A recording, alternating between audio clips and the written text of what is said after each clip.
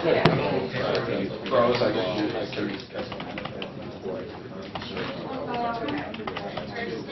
I'm all preaching to the choir over here. Yeah. 45.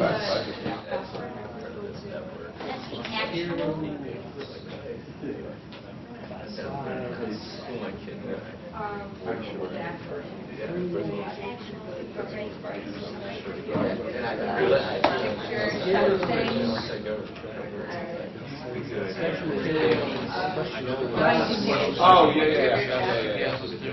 That's the one thing.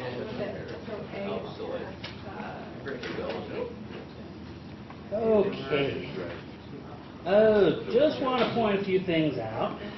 First of all, of course, materials, homework. First homework assignment is due next week. Basically what you do, click on it, and you would attach the file here. So that's that. So homework 1 is due next Tuesday, and you turn it in through Blackboard. So that is there. That said, I did forget one thing, and it's kind of one of those things where I'm not sure if I'm annoyed that I forgot it or I'm glad that I forgot it. And to understand why, I kind of need to tell a story. If you look, there's this nice little truck rental case here. Now this truck rental case, it's, well, how to put it? Complicated. It's very complicated. To give you an idea, I first encountered a variation of this problem when I was an MBA student, and the group I was in was the only one that got 100 for the assignment. I've since given it to undergrads and given it to grad students, and the usual reaction to the problem is, uh-oh. In other words, it's difficult. If you want to see, it's a really good example of the fact that Little's Law is a law and always holds, but it can be rather difficult to follow. At any rate, so if you saw this and you printed it out, thank you. That said, we're not going to go over it, okay? Because even when I go over it and explain to y'all, the usual response is, okay. In other words, it tends to be a little up here. So, homework due next week. And we don't have to worry about this. If you printed it off, thank you. That said, when we last left off, we were going over some of the methods that we have to improve a process. Specifically, we can add more people to specific tasks within the process. We can simply replicate the entire process, or we can divide the tasks more finely and divide them up among more people that way. So, we didn't get to some of the problems that I wanted us to work on last week. So that said, let's start with the problem.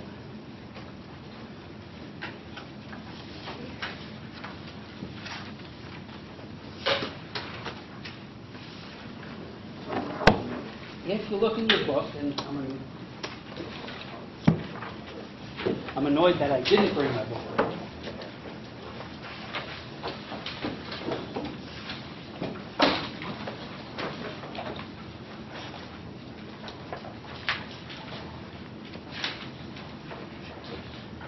If you look at question 4.3, what's going on is we have a process with a number of steps. And at the moment, all of those steps are taken care of by one person. As a result, first thing is find the bottleneck, find the capacity, in other words, the throughput rate, and also start with labor costs. It gets kind of interesting. The thing to remember is that you're going to be paying people whether they work or not. As a result, be sure that you take into account the time that you're paying them, but they're not working on it, as well as the time that they are. That said, get to it.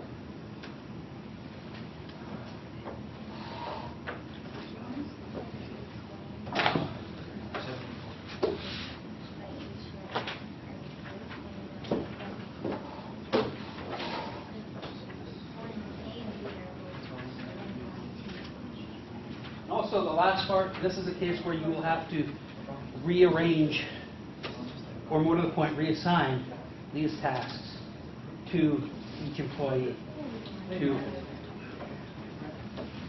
The process becomes a little slower, but you'll be paying fewer people.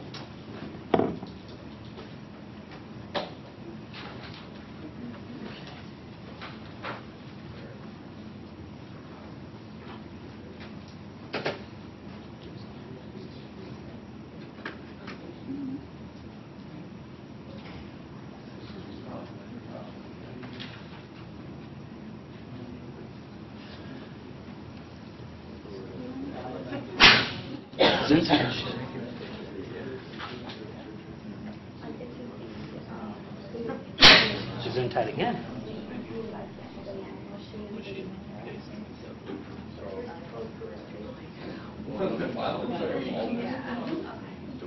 Yeah, what about you? What is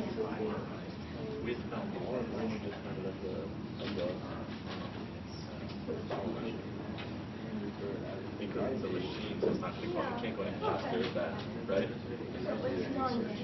That's what I think. That's fine. We got to find number 3. Answer chip 90. Yeah. Yeah, because we'll wait till they say how many people are at each one.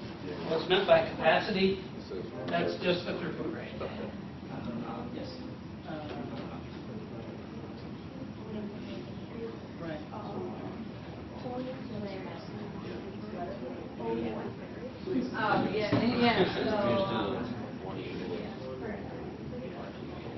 I'm waiting for you to take that one.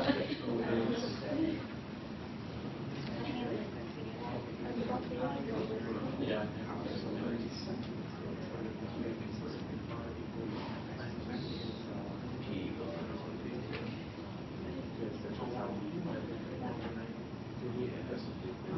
Yeah, one is good though.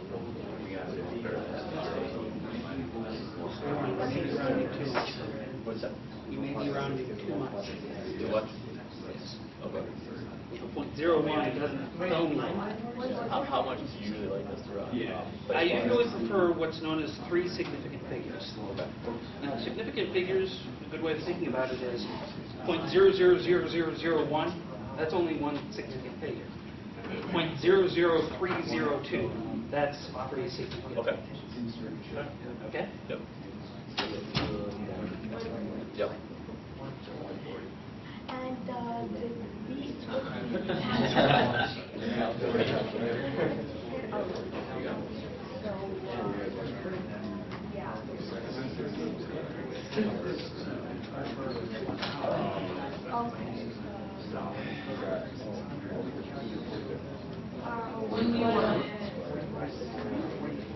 Yeah, we're in sex.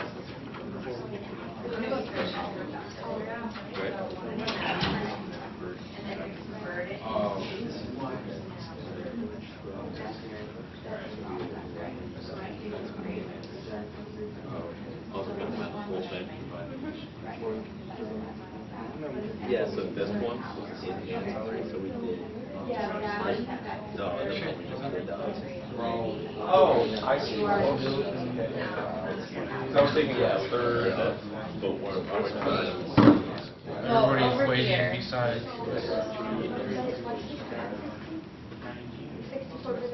or minus whatever time you have.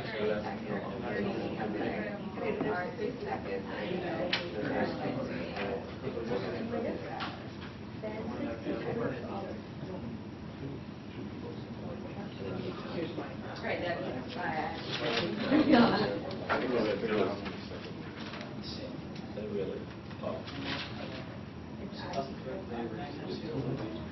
gotta take the bottleneck, right?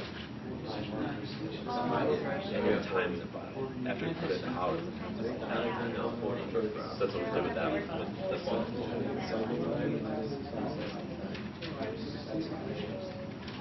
So remember with number, this one? Nope. This one. So after we had the bottle, so it was 5 minutes. Second time it was 4 stops, or 4 stations. The 4 times 5 was 40 minutes. I think we got to do something like that with this. Yeah, so it's only going to go as fast as the bottleneck. So we have a bottleneck, so we need to convert that. The process will be as the buffer. So our whole process will Yep. be done in 5 to 90 seconds.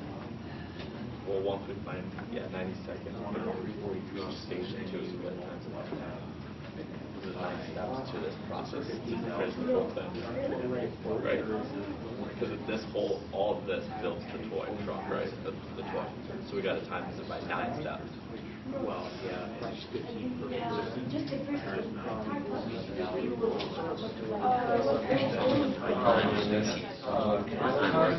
How many? Formula for that is cycle time minus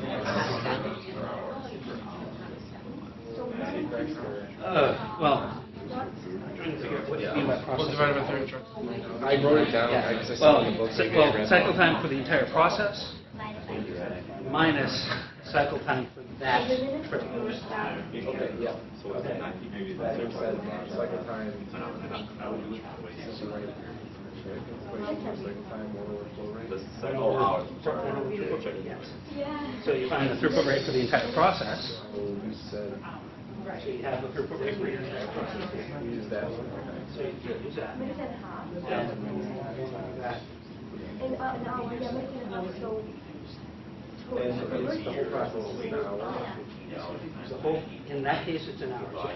So we do, In that case, 40 trucks an hour. 40 trucks an hour. where is this Okay. throughput rate? What would be the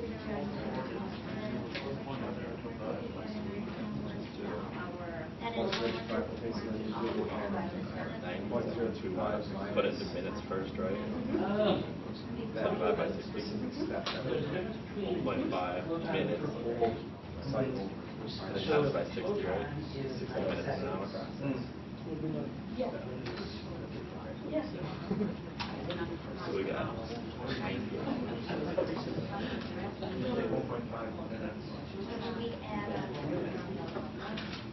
That's 1.5 minutes per hour. So how many? Yeah. That's the most. If you have. Probably more than 1.5 minutes. I just wrote down all the equations that the book says, How many? and in order to find something in one equation, you have to find So the something else. throughput rate is the inventory That will give you per second. They give us the total time of 0 hours. That would just give us a total. How many seconds do you really If you wanted. Thinking about it, what are you trying to do? A lot of cases, just not. in this case, trucks per hour. The whole process. So if it takes 1.5 minutes Yeah. per truck. So we have to find how Or- many toys will be ready in 1 hour Not sure how in the many. inventory. I think And then we will basically 1.5 divide it divided by by 60. how much time it will come. How many trucks per hour?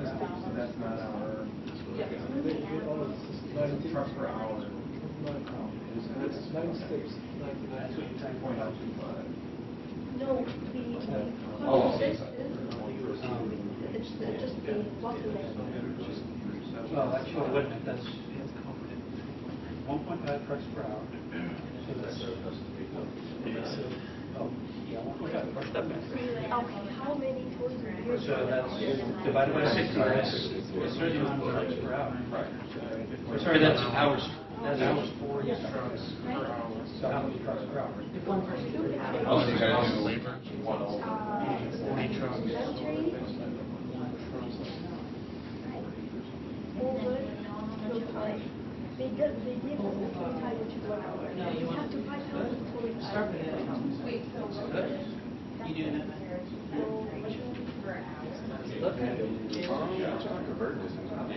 Okay, so you have 0.0111 Yep. items per second. How long it would take. How many seconds in an hour? 60. Right. Or, I'm sorry. Yes. Jump the gun. You have to find how many trucks added in 1 hour, right? To find average. Then the flow time is 1 hour. That they ask us. Right. Well, That's 1 hour. so 0.0. So if you have, you can make 0.0111 items per second. Well, this is why I was talking about rounding. The processing times remain. If you don't round, which is what that is, you get that, but the answer is a little higher because it's not 0.01, it's 0.0111. So you took 0.0111 times by 5600. Okay. Yeah, we went 4.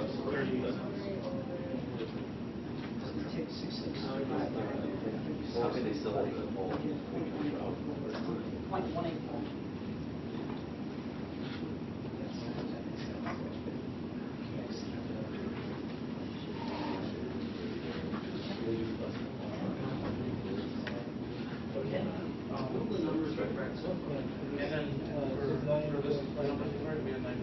Yeah, 39.6. But I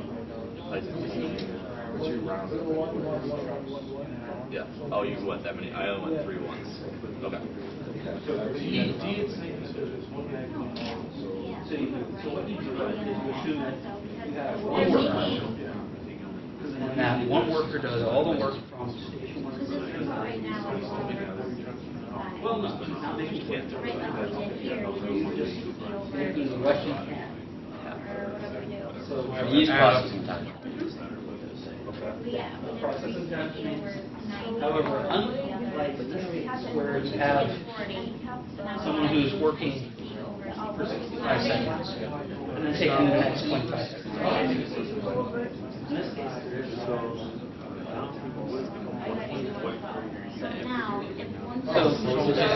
So there is no added time.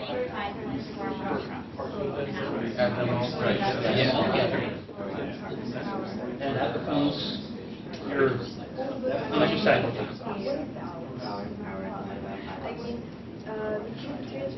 In this case, it'd be 1 worker divided by the throughput rate. And you want to do inventory of an hour? That's that thing. Okay, I agree. Well, Have your capacity 40 trucks an hour. so that's it for B, right? That's it for B. Yeah. So for C, yeah, we gotta. You're going one step farther in B. You didn't need to find the paper in B after you got it. So the capacity is the throughput. Yes. So we need to find the throughput rate. 46. Well, you have We found it up that's here. 40 trucks per hour. That is. You found it over here, and then you converted it. So you want to have it dollars per truck. Well, you found it A, and you converted it to hours. Yes. Just combine the two. Now we can find. The other way to think about this one is, how much do you spend an hour in labor? Right.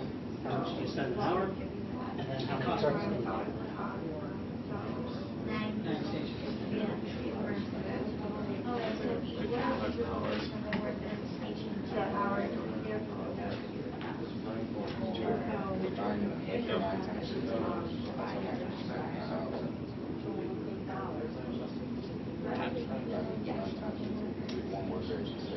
Yep. So we spent $135 an hour total.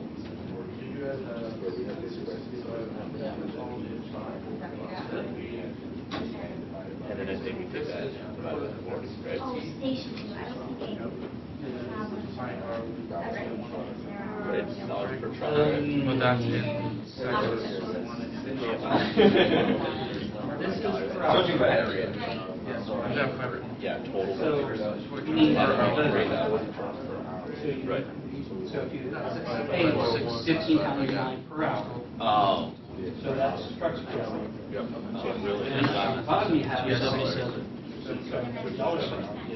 On the bottom you have. Hour per truck. So 50 times So that's- 9, so you pay Per hour. So this, and then you divide that by. Right. Per hour. the same way with Part C, we do $135 over 40 trucks. He's essentially getting 277 per truck. Their labor costs in the trucks. He makes 5.4 one truck, making that. So when they sell it to a company, or the employees, or they include that one.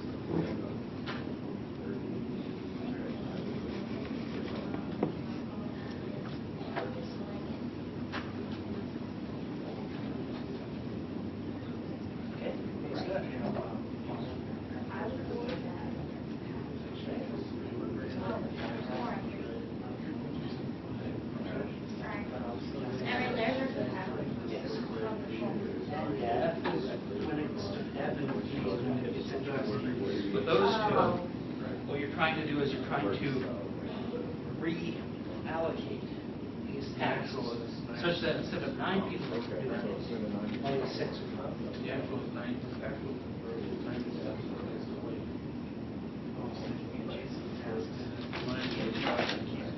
Yeah. So would it just be?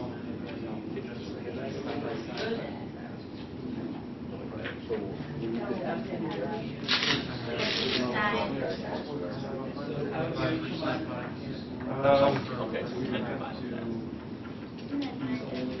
But we don't want anything to be over the combination. The lowest. And those are the ones that. So combine.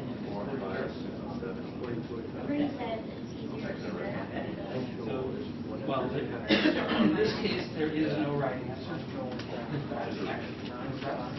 There are good that's answers, actually what he's making. but there's no single right answer. This is one person. Given people.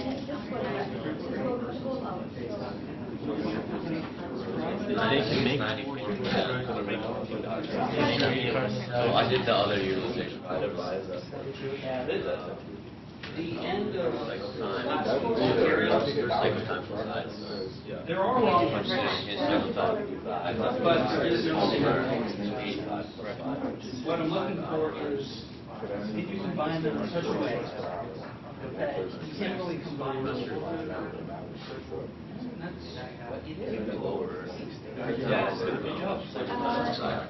So we have to find the 90 seconds for the source for the 90 seconds, right? Because one truck is nearly 90 seconds. I think we just do $15. $85 over.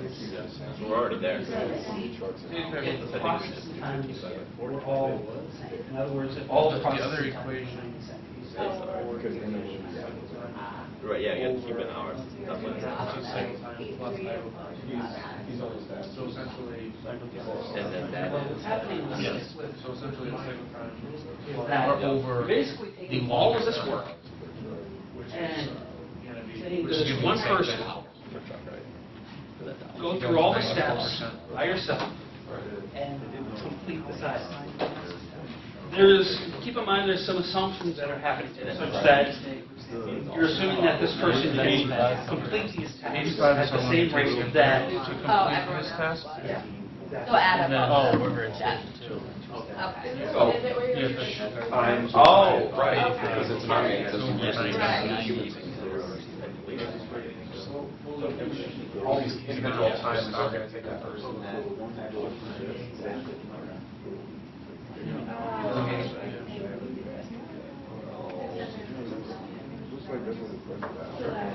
Well, no, it's true, because I don't.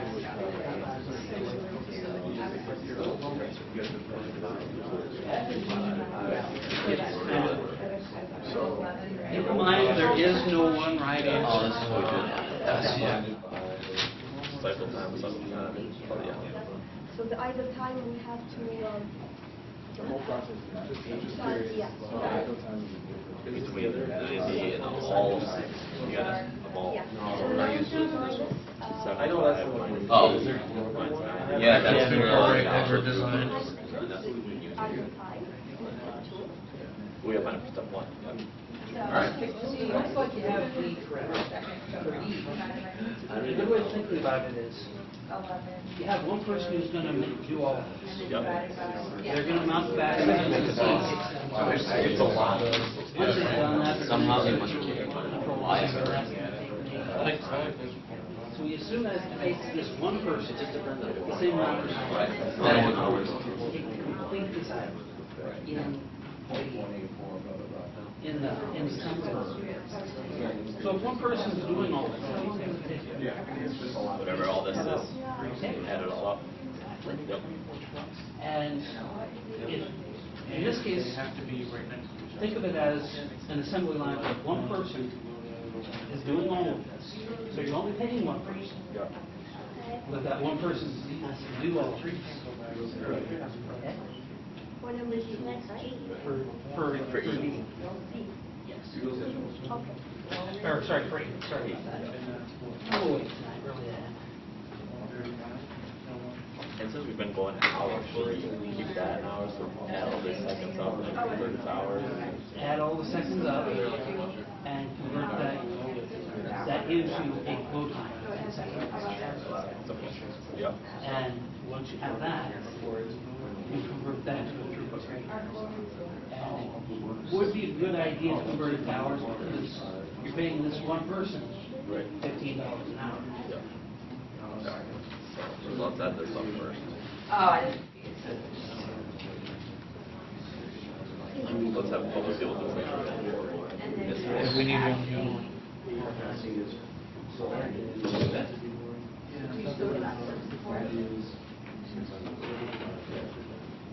Well, they are.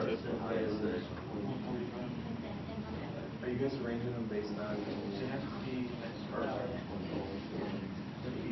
that in the order here? Yep. 665. Y'all already had. The one, or, the last line. So for innovation, lowering. Here. Okay. First of all, how long would it take one person to Close time. build this toy, build this truck? Do it, 140. One person. Okay, so let's do that. Time 1 to 2. 1 2, 3 bits. Right, we got still inventory of one. How many trucks No, can we one build to in? An hour. We gotta remember this cycle. How about, trying to, yes, sorry, trying to remember the math.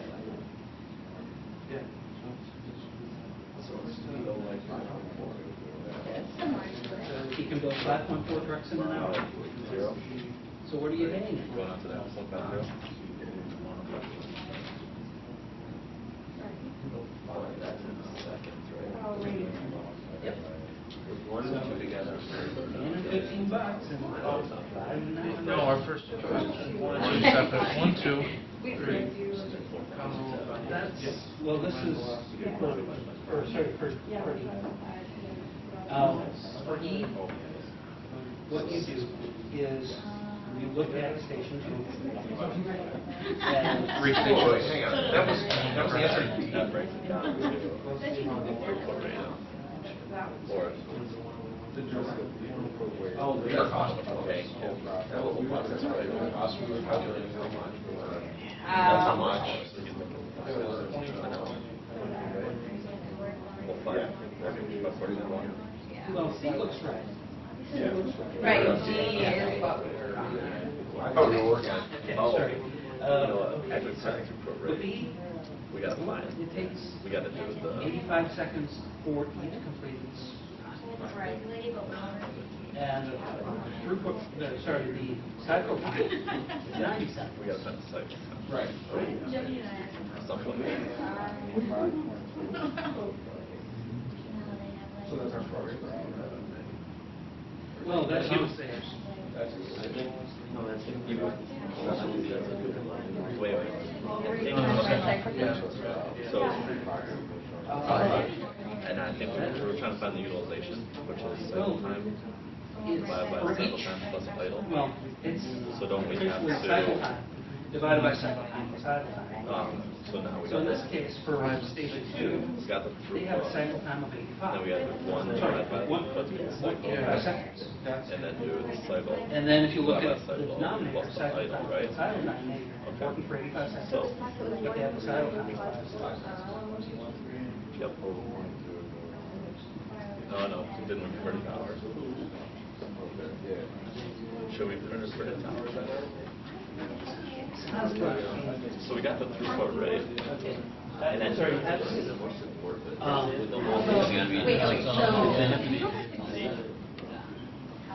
oh, I'm sorry. This looks like another sheet. what happened. Sorry. So you figured out how many one person can make in that case in a second.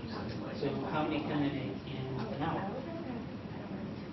I'm sorry, we're going back to D. Sorry. There was some confusion here.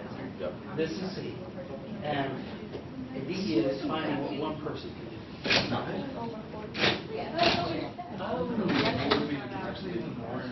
With the, how long does it take for one person to make what?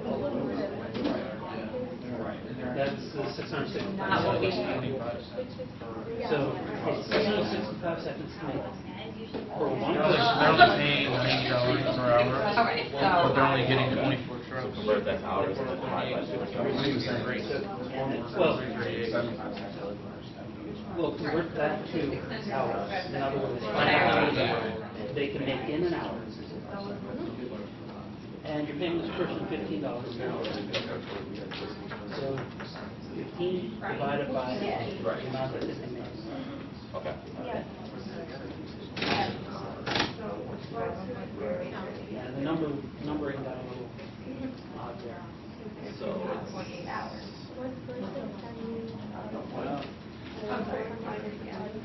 no, that's second. 665, and then we got half by the 3600, right? Which is, Oh, look at 5.4 would be fine. So,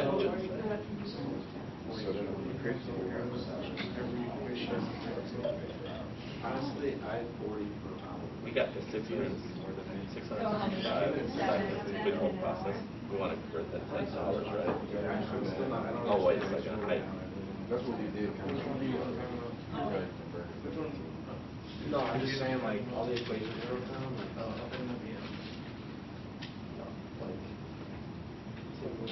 process. 5.4 an hour. Then the cost of $15 per hour. Oh, okay.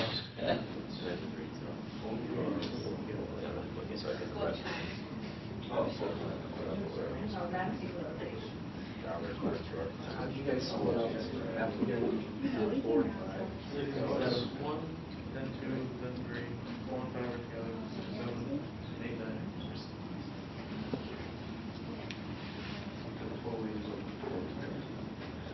Total wages is Trying to keep them all similar. Yeah. Basically creating funds of low rate. Yeah, so for Yep. Yep. So are you taking that? Yep. Hours. Oh. So we can make. So 9.4 hours. Go 1 and 2.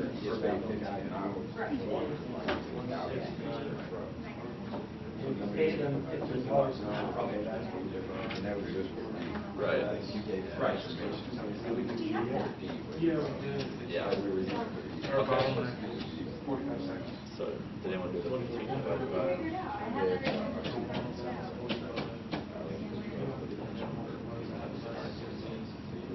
Oh.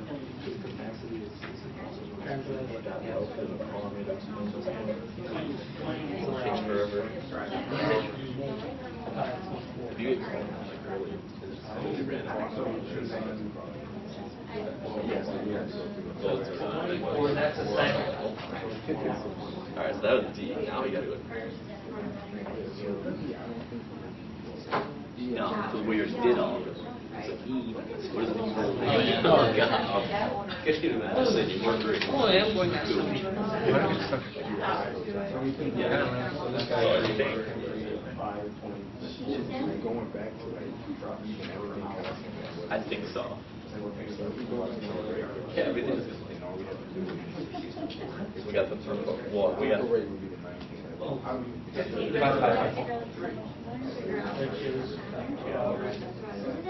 Well, you mean this throughput rate? Oh, I have it right here, how we got it. So we find the cycle time. Yeah, we did. Right? Would be 1 over. That's throughput rate, and then original throughput rate. What's going on here is I think that was where That's this the whole process. going there. Idle time. 5 cents. Let's tip towards the cloud signal. We're good.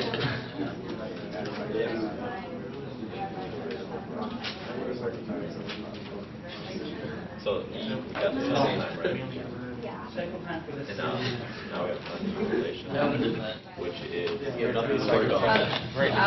Second time of the process. Good.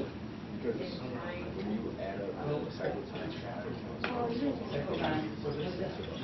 Divided by cycle time. So what's the idle time?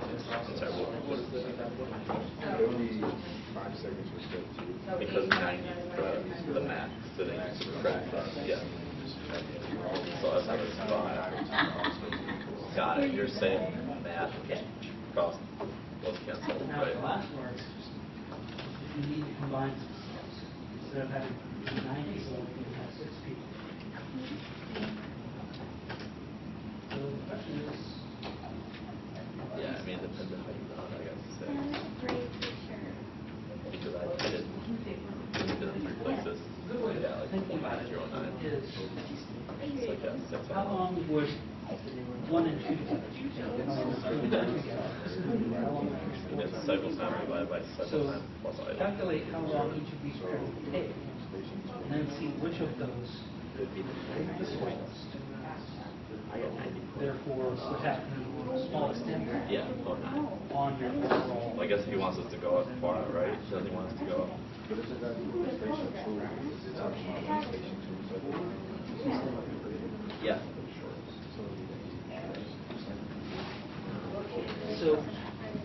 So for each, so you have a cycle time of 85 seconds for this stuff. Is this going back to the original? Yeah, it goes back to the original. Yep. And you have idle time of 5 seconds. Yep.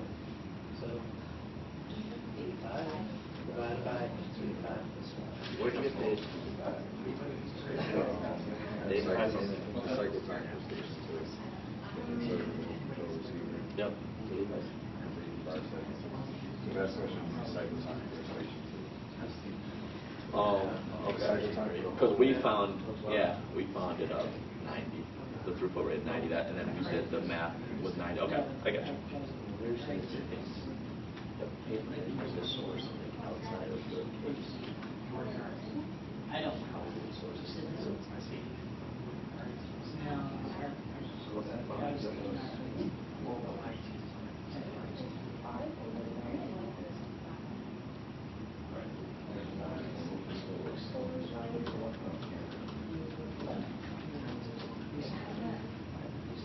What would you do with the force?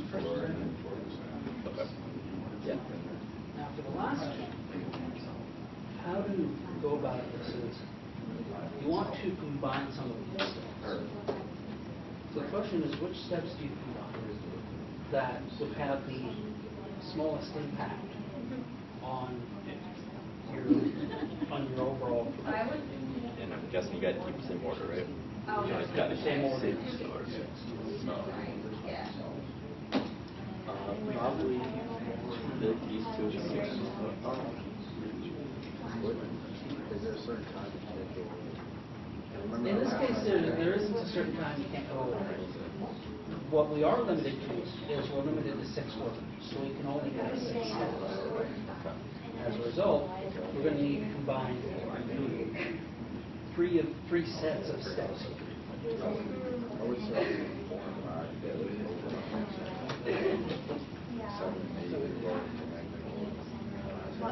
But 8 is kind of very good.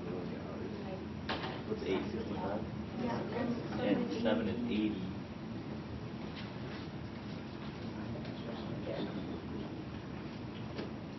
We might want to try to do something with this 55. We're looking at and time, not in What's a good thing to do in this case is to see how much each combination, how long would it take to combine, if you were to combine all, how long would it take to combine? How long would it take to combine? and then just take the See, 3. three small.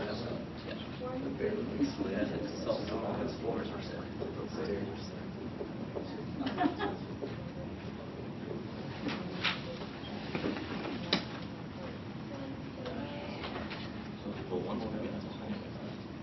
We're going by the highest. Yeah, she must be extremely high and the one Yeah, above it that's what we're gonna do. yeah. Because we'll do 1 or 2 together. Because we need to combine 3 steps, right? We send 5 and 6 together to be 125, it's reasonable. So 3 steps, we need to combine 3. No, no need to combine 3 together. No, I'm saying 3 total groups. Yeah. So we do, if you want to leave 3 on its own, right off the bat, we do 1 and 2 together. 5 and 6 together, 125. 2, what about then 4 and 5 together?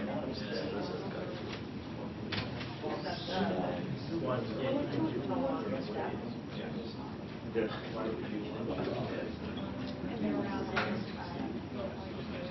but you can't leave 6. Yeah, I thought the combination would be 125.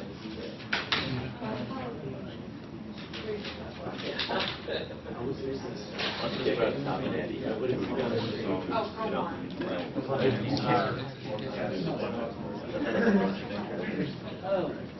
Well, like I said, I think the best approach is to calculate how long it would take for all of the courses.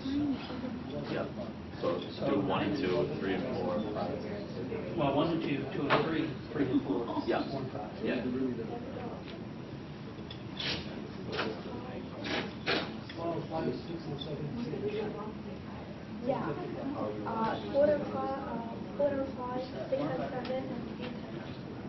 Probably lose dominate. Yeah. 4 and 5, so 125 seconds, and 6 and 7, 145. Well, 30. Okay. And yeah, 8 and 9 will be 55. 140.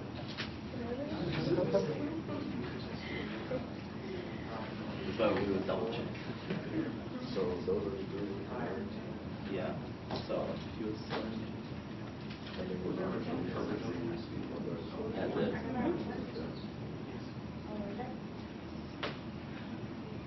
Oh, how would you? Oh, okay. So we'll just say how we would. Yeah.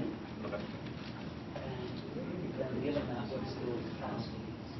So first, what's your bottleneck? And then given that, what's your Okay. Assuming the input rate. Okay. and it's kind of obvious what the bottleneck is. Yep. So.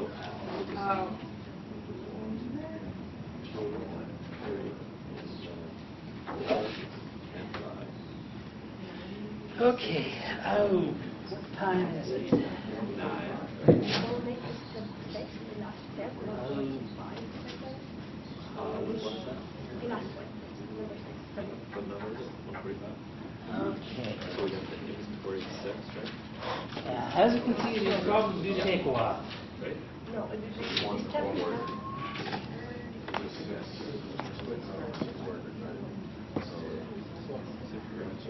Each step will be done by one worker. So what do you Okay, yeah, correct. Let's see about Yep. somebody. So 1, Well, I guess, yeah. was it 147? Oh, 145. Up. 3 times that.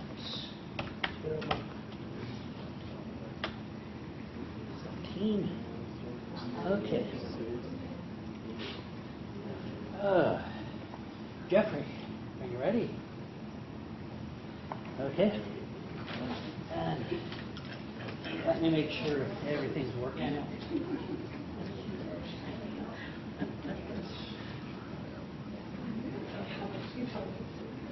Okay.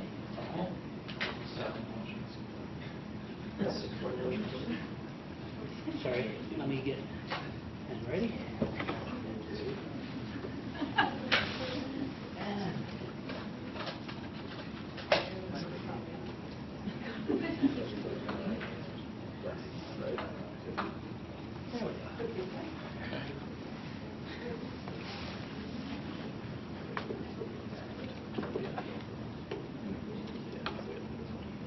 All right, so for A, the bottleneck of the process, we got station 3, 90 seconds.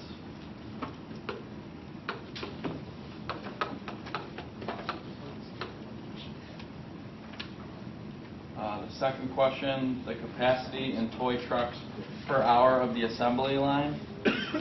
So we needed to calculate how many seconds are in an hour, and that's 3,600.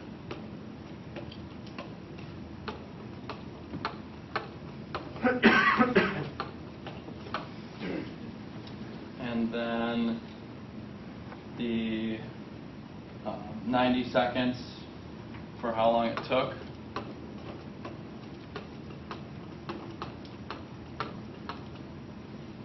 Equals 40 toys per hour. Okay.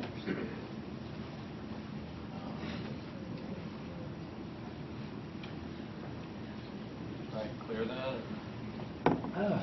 How you clear it and run is, well, that's one way to clear it. Okay. The next question, what is the direct labor cost of the toy truck with the current process if each worker receives $15 per hour expressed in dollars per toy truck? So there's 9 stations.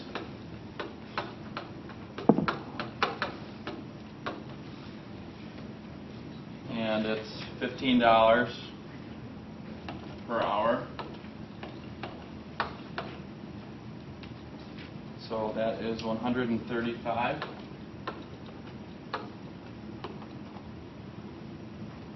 And then you have to convert that to 40 trucks per hour.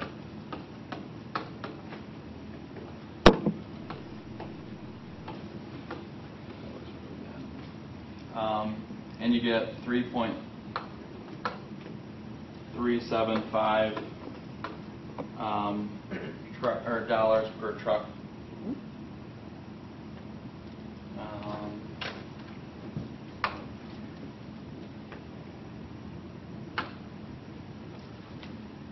The next one, what would be the direct labor cost of the toy truck if the work would be organized in a work cell that is one worker performs all tasks? So we added up all of the processing times and got 665 seconds.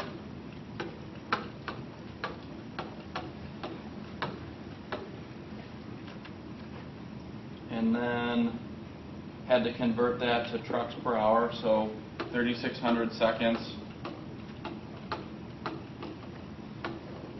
over 665 equals 5.41 trucks per hour.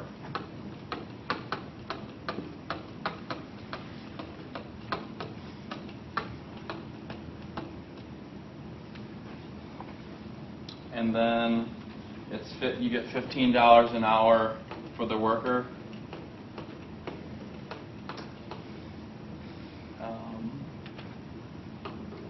Over the $5.41, the trucks per hour, which is equal to 2.77.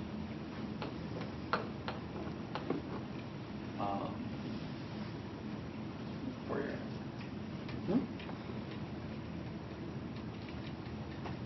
This is a marathon up here. Well, it was a marathon problem. The next one here, the utilization of the worker in Station 2. The cycle time is 85 seconds.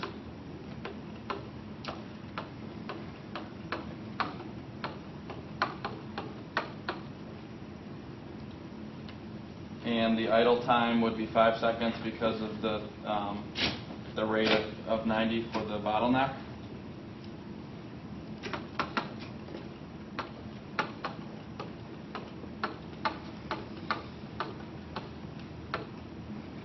So if you use the equation of the cycle time over the cycle time and idle time, which is 85 and 5 for the 90. 85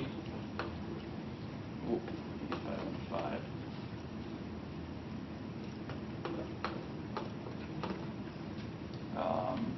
Then you get a utilization rate of 94.4%.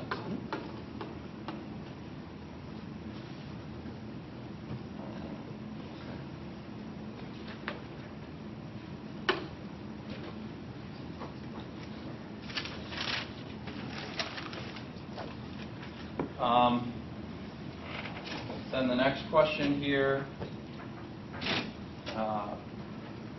basically you have to go through and divide it up, and answers can vary, but we divided it up as 1, 2, and 3. What was it? 1, 2, and 1, 2, 3 are left alone. 4 and 5 are here, 6 and 7 are here, and 8 and 9 are here.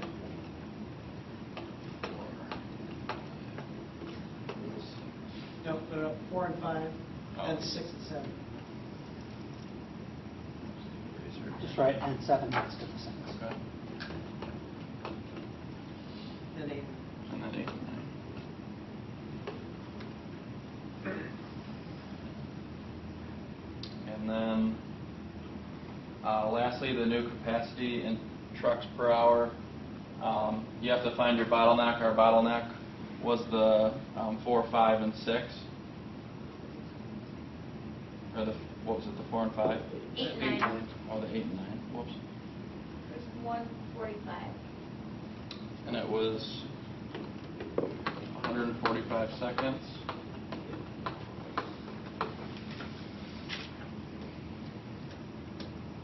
And then you had to convert that.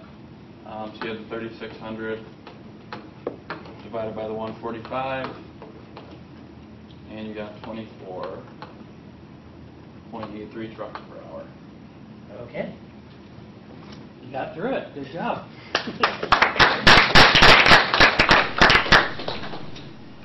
And yeah, these problems do take some time.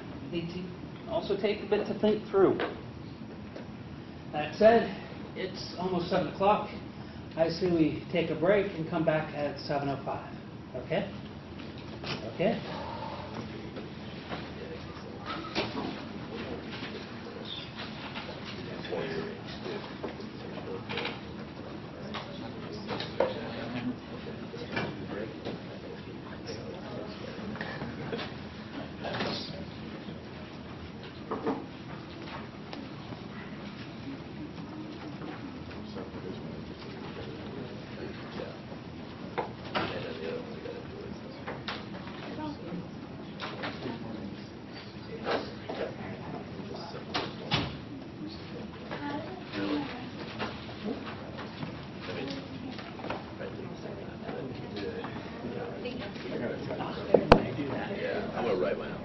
Someone read them all first. Yeah, might as well do that while I'm here.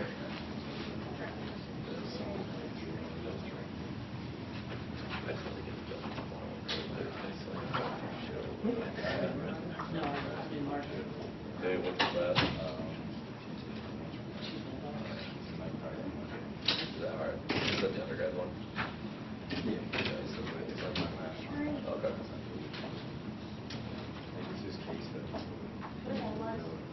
Yeah, I heard that one. I think it was class similar to that. I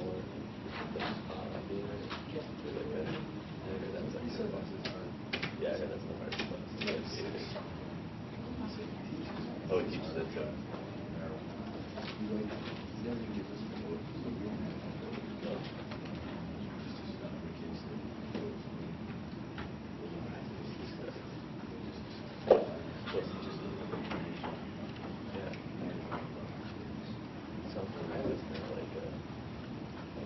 It's not like financial statement.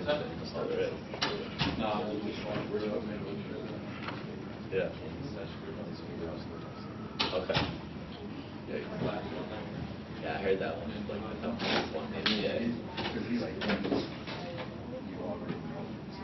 yeah, like you really need to know your accounting 1 and 2 and finance before you get to there, right? Yeah.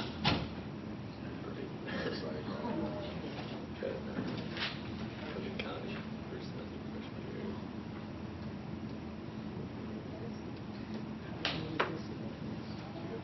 Line or something like training as well. That's great. Okay. I don't know anything like other than here, so that works for you. I've been here. This is my first time being here. I just know that lounge right next door. It's like I have the first 2 months done. Sitting through the and then I got like all the rest of it. I don't know if it's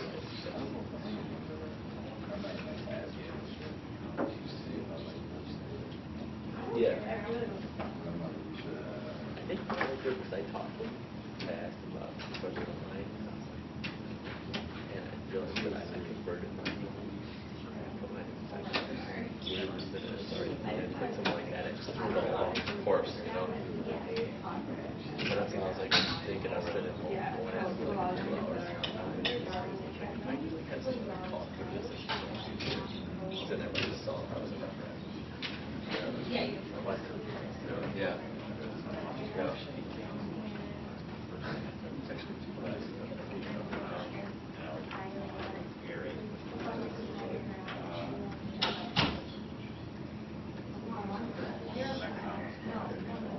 Yeah. Yeah.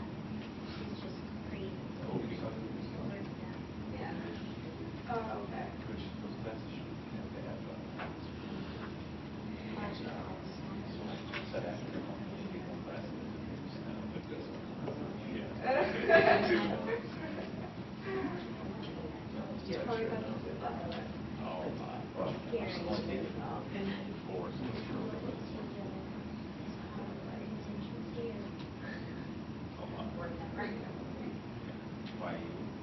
I'm getting over the year.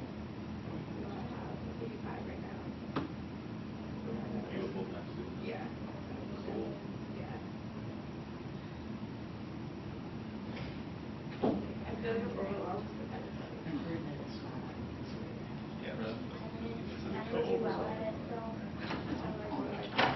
I probably watched that.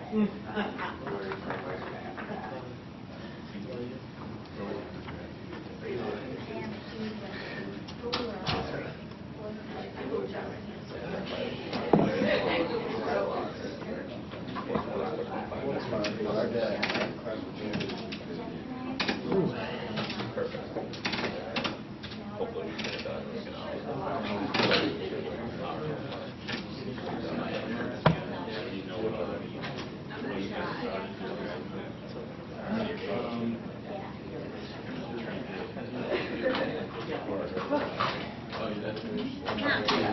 No. They just skipped that, yeah. I got it. Well, that's That's I normally don't watch Flash. I mean, and the reason why is when I watch, you don't watch Flash. And I know that may sound superstitious and silly, but well, it didn't work. It's not Saturday. Yeah, if it worked, it's not silly. But I guess it is silly. Oh.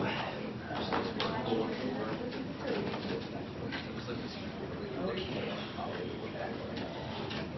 And I need to give that heads up.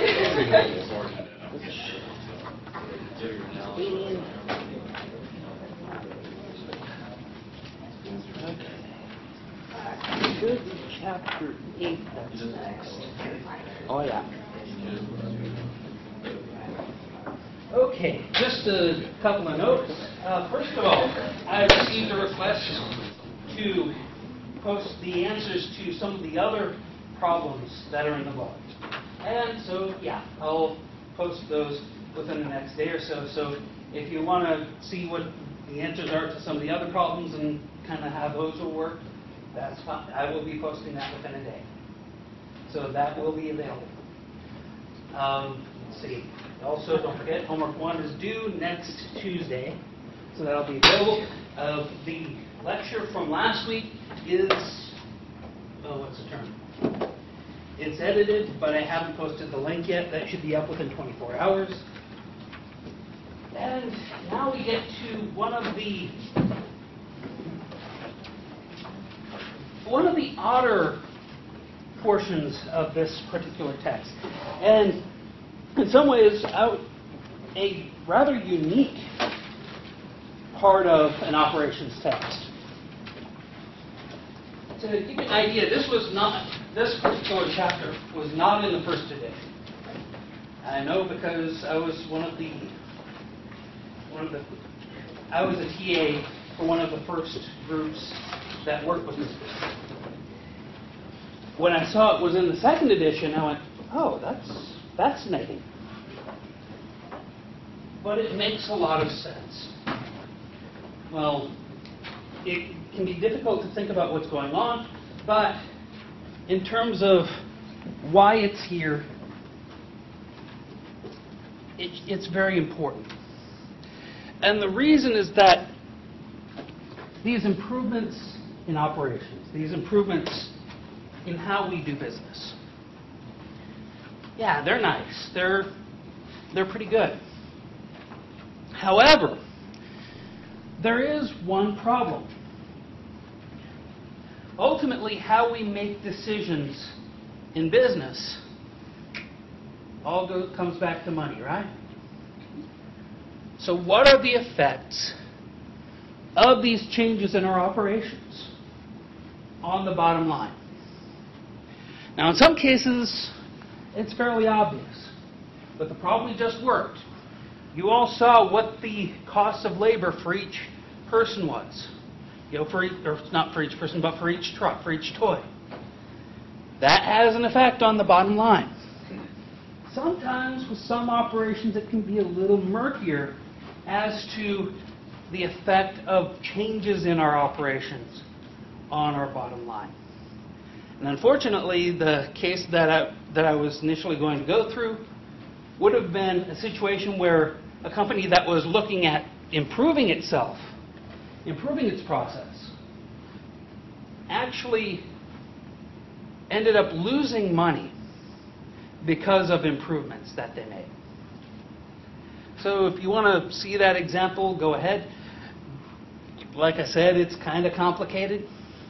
But what we're going to go over for the rest of today is how operations affects the finances of an organization.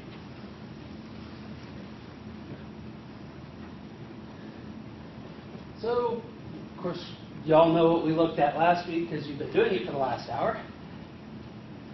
So this week we're going to look at financial analysis, looking at how our operations affect the bottom line.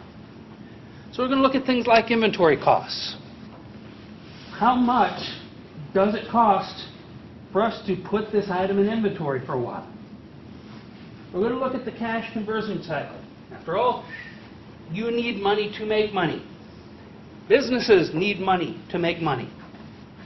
And ideally, the faster this cash conversion cycle works, the better off our business is. And we're also going to look at return on invested capital. We invest money in our operations, we invest money in our business. We want to know that that investment is going to pay off. So this is the why. We've been looking at how to improve processes. That said, we don't do it just to do it. You know, to quote Herman Edwards, you play to win the game. Well, this is how you win the game. You see how its effect is on your bottom line, on how well your business does. So what do we want to do? Ultimately, these parts of our process cost money. Also, these parts of our process make money, well, some of them. And what we need to do is we need to see how our processes, how the design of our processes ultimately affect how much we make. Now, the strategy to which we do that, we divide and conquer. We look at these steps in the process, one part at a time, one bit of information at a time. In the same way with accounting, you look at each line, right? You see how each line affects the cash flows going in and the cash flows going out, the assets going in, the assets going out. Well, we're going to do much the same thing with our operations. So the first thing we're going to look at is inventory costs. Now, inventory is not free. Whenever we take and we buy something and we put it on a shelf, there's some costs involved in that. The first is that we took money that was in a bank earning interest, and we converted it to stuff. So there's a cost of capital involved there. Instead of that item making us money in the bank, it's sitting on a shelf, gathering dust. Insurance. After all, we don't want to lose our entire business to some catastrophe. These things happen. Devaluing. If an item sits in inventory too long, it can become worthless. It can become obsolete. Good way of thinking about this. Think about a loaf of bread sitting on a shelf. You know, at first it's nice and fluffy and fresh. And then it starts to get a little stale. Maybe after a couple of weeks it starts to look a little green. In the same way, whatever you have on the shelf, it's going to deteriorate. It's going to spoil. It may be electronic goods. What happens to any technology over time? It gets old. It gets obsolete. These things happen. Pilferage. Good old five-finger discount, right? Stuff walks away. You may guard it with your life, but stuff still walks away. And then, if you're putting it on a shelf, that shelf has to be somewhere. You know, if you put a roof over the head, you have to pay for the roof. You have to pay for things like heating, lighting. You know, sometimes you have to rent the place. Sometimes you have to pay somebody to watch it. So all of these are costs to inventory. So if we have to pay these costs, what effect does that have per item? After all, that's going to have an effect on what we charge people. So, what is that effect? And this is not working. Okay. Here we go. Now, a lot of these costs are what we call variable costs. In other words, you can say per item, this is the cost. Not everything is that way, but most things you can do that with. How do we find that cost? Well, we have a couple of tools at our disposal. The first is we have this thing called inventory terms.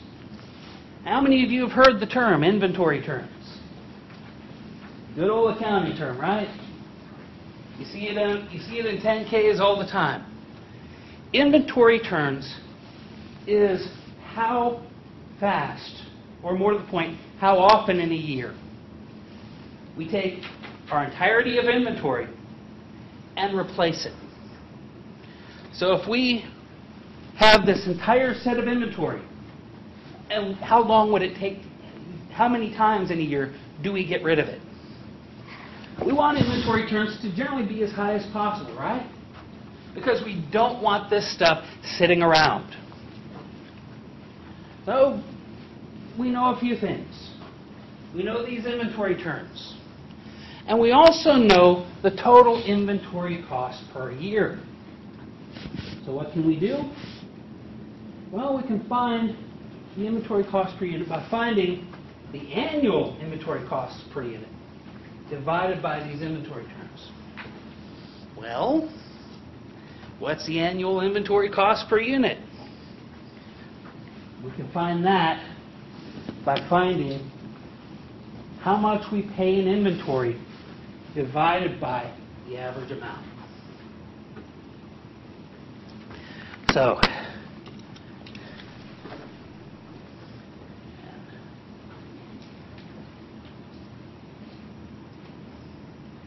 to get this going, sorry. There we go. And let's see if this works. It works.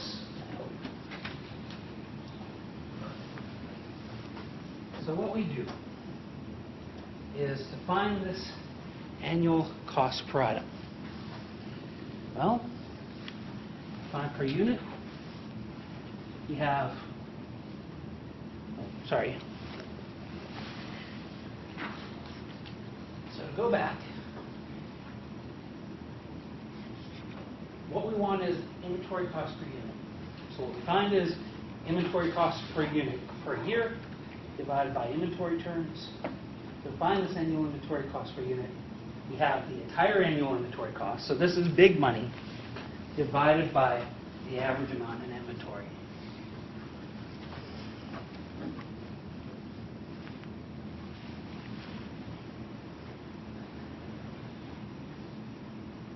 So, suppose we have inventory costs of $1 million and an average inventory of about 20,000 units. Now we have 15 inventory turns per year. Oh. We first find the annual inventory cost per item. So to hold an item in inventory costs us $1 million per year divided by 20,000. So that's $50 per item per year. So to hold one item in inventory for a year would cost us $50. That said, and by the way, this kind of number, you'll be seeing this later because they are critically important when determining things like optimal order amounts. So we have the inventory costs per item per year. We then divide that by our inventory turns, and that gives us a $sign per item. In other words, inventory cost per item. So, to refresh, here we have inventory costs. So, I'm away really ahead. So,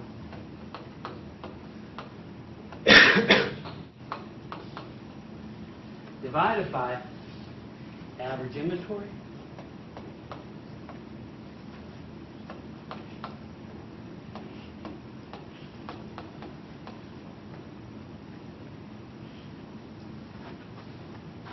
And once we have this annual inventory cost per year, we can then divide that by our inventory turns.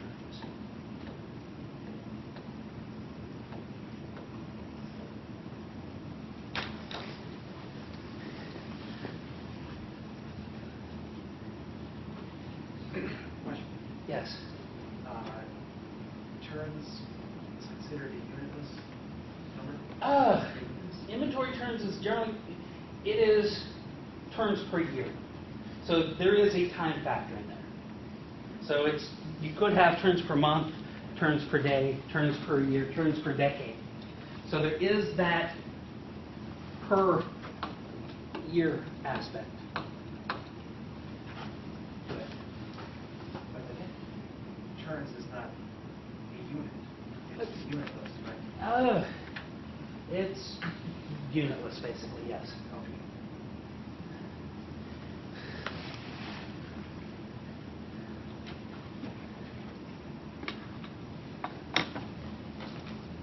Okay. And come on. Okay, that's what's going on. Now, the second thing I want to go over is this thing called the cash conversion cycle. The idea here is that how a company makes money is they take that money and invest it in something. The idea, you convert cash to more cash. So what happens here? First, you have cash, you have money. So what do? You buy stuff.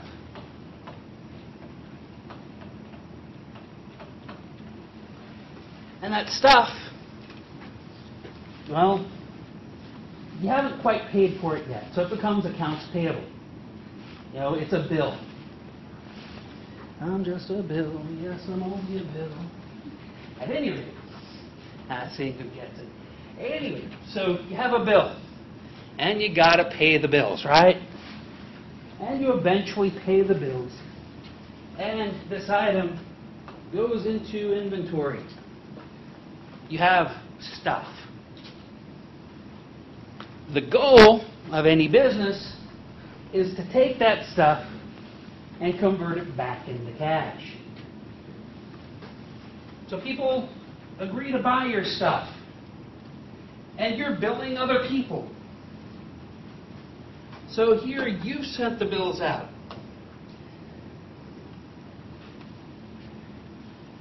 So you said, here, buy this, and people agree to buy it. And they say, we will pay for it at some point. And eventually, hopefully, they pay for it. At which point, it's become cash again. A business wants this cycle to be as fast as possible. In particular, it wants this part of the cycle to be as fast as possible. Care to guess why? What's that? You need accounts receivable to do the other, you need that part to do the other part, essentially. You need to get paid so you can buy stuff. Why don't you Exactly. have cash to buy it? At this point, you still have the cash, right? You still have the cash here. You still have the cash here. You have the cash here? Nope. You have the cash here? Nope. When you don't have cash, it's not in the bank. it's not earning money. So ideally, you want this part to be as fast as possible. You want to convert that inventory to sales. And you want to convert those sales to money as fast as possible.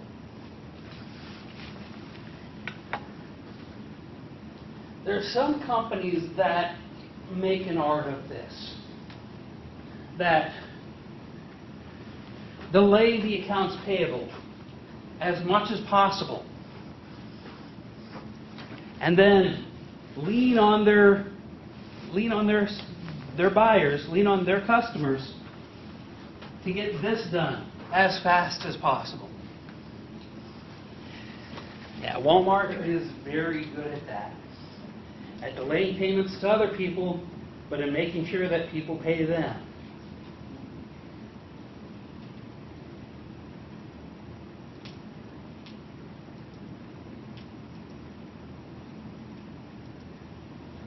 Come on. There we go. So, how long does it take? Well, the cash conversion cycle is how long it stays in inventory, plus how long it takes to collect accounts receivable, minus how long it takes to collect accounts payable. Like I said, some companies, they want this to go as fast as possible, and they want to delay this as much as possible, because while they have the cash, they're earning interest on the cash. Also, this is a measure of liquidity risk. Cash is liquid. You can do almost anything with it, right? Stuff is not liquid. It's much harder to convert stuff to cash than it is to convert cash to stuff.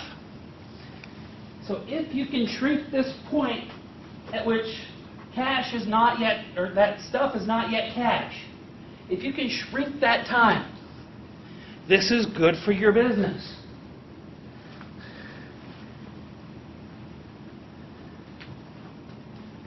After all, the longer it takes your customers to pay you, the less likely it is that they will pay you.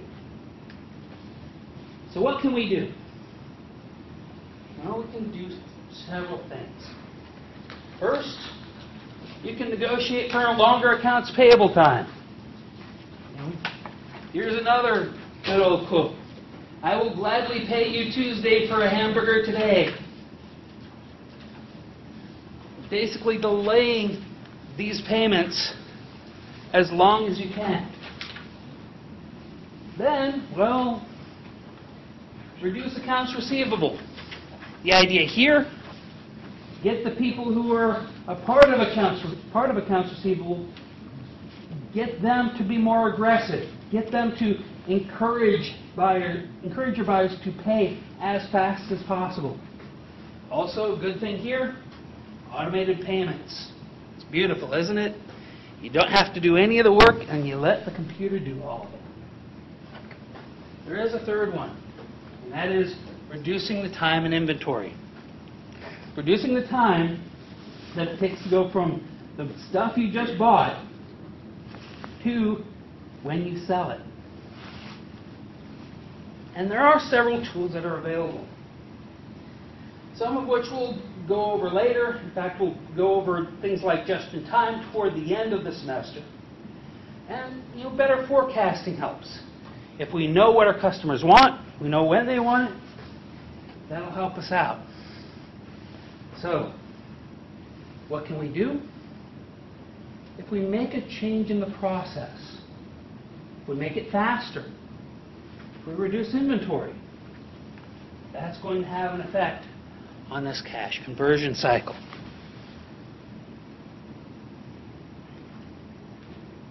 So, an example.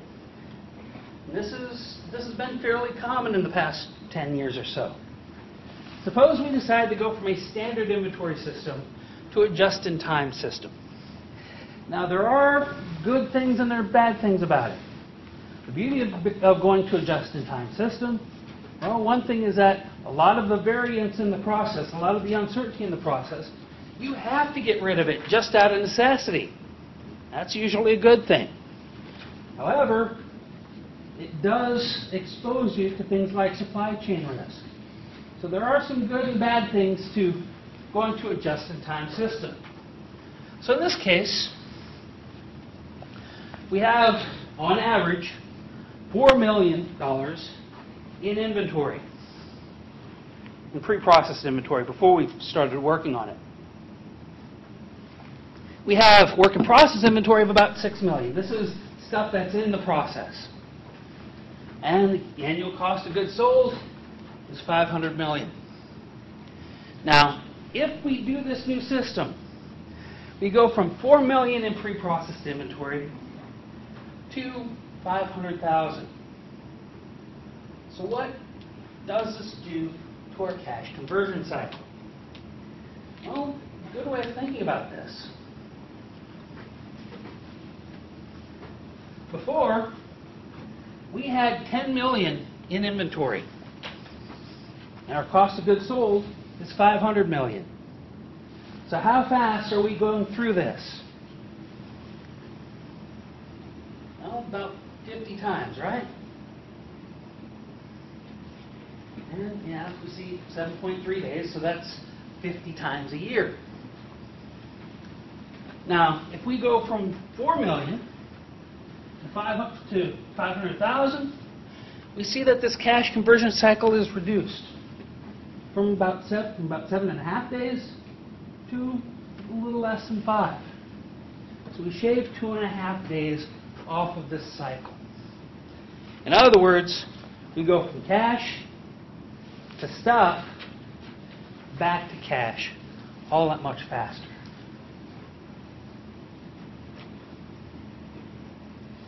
Now this last one, this is where things really get interesting. Because determining what happens to return on invested capital, the calculations for this can get kind of strange. Here, the idea, we have return and we have invested capital. So the question is, what does this mean for business? How do we get return on our money? How do we get this money coming in? And what did we spend to get it?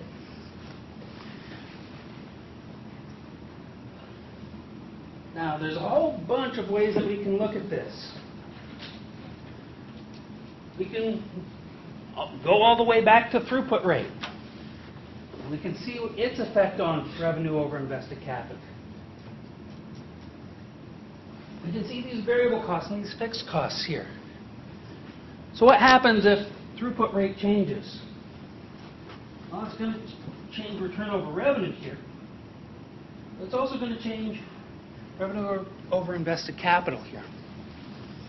So the question is, what effect would a change in our throughput rate have on our return on invested capital? Well, to figure that out, we kind of need to break this stuff up. Take it part by part, piece by piece. Some of these parts, oh, you know them already. Things like throughput rate. Now, when you do throughput rate here, it has to be the actual throughput rate. What's actually happening, as opposed to a design throughput rate. After all, it's an actual throughput rate that makes you money. Fixed costs is things like labor, like overhead. You know, how much did it cost to rent this building out for a year? And then variable costs, this is the stuff that goes into what you sell. The cost of the material goods that go into each item you sell, into each product you sell. Now, invested capital, you know, that's plant and equipment, you know, things like that.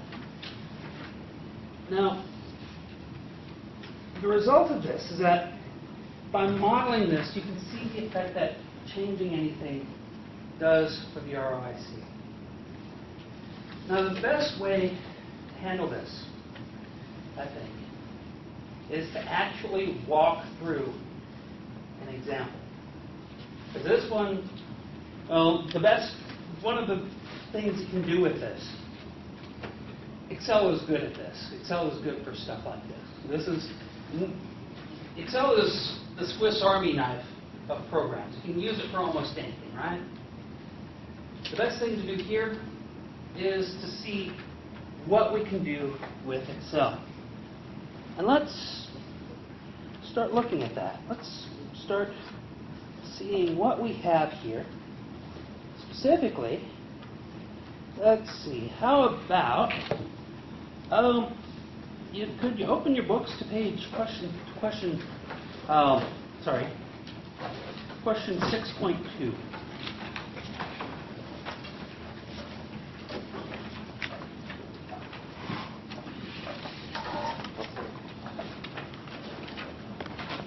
We have a restaurant here, and customers are going to order some stuff. Well, it's a small restaurant, financial district of San Francisco. The restaurant has 50 seats and is always full during the 4 hours of the evening.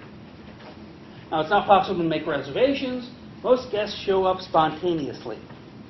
If there is no available seat, guests will generally move on. So, what this is telling you, it's full. We're going to be at capacity. So that's the first thing.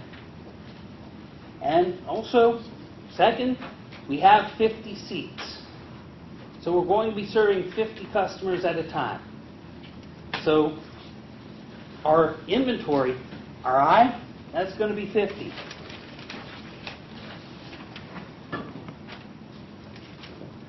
So let's start looking at some of this stuff.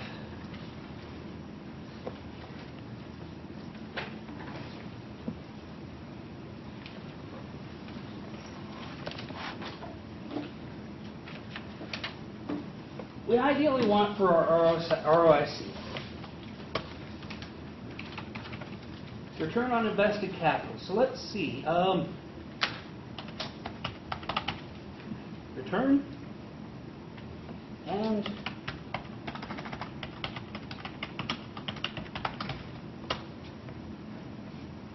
invested capital.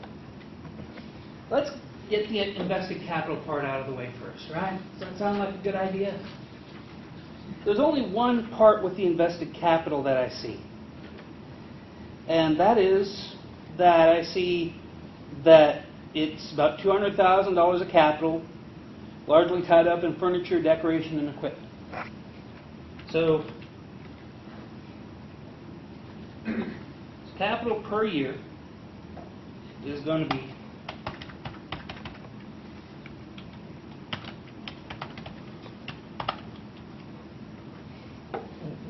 Now there is one other thing I want to put in this, and there's a reason why.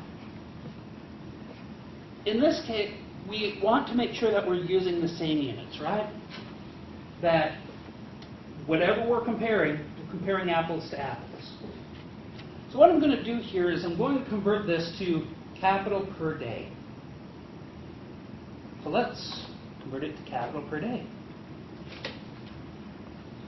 So we have 365, which is days per year. That's how often we work, right? At least this restaurant works. So our invested capital per day, let's put that, it's going to equal 200,000 divided by 365.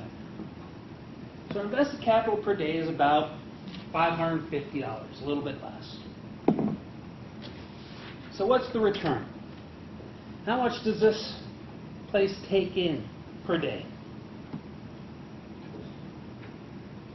Let's start looking at the information. First, we have a capacity of 50 seats per day, or 50 seats. And let's put this over here.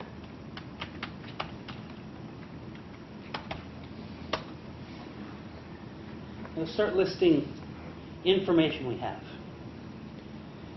How many hours per day are we open? Well, we're open 4 hours per day.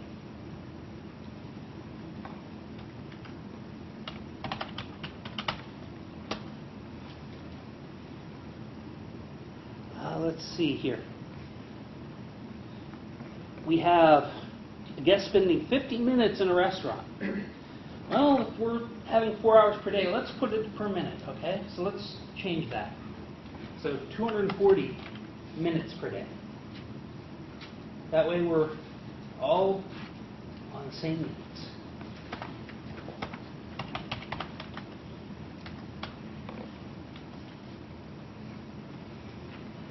And how long does a guest stay? 50 minutes.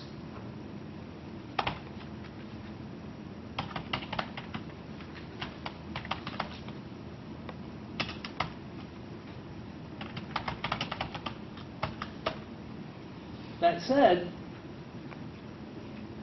there are other things that are going on, isn't there? It takes a restaurant another 10 minutes to clean the table, right? Is anyone able to be at that table during that 10 minutes? So let's add that.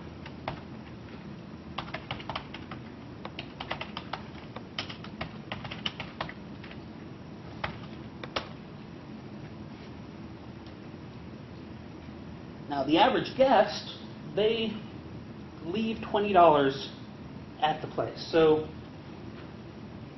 revenue per guest, that's going to be $20, right? So let's put it that way. Now, we have, so that's the data for our guests as they come. Now, how many employees do we have at one time?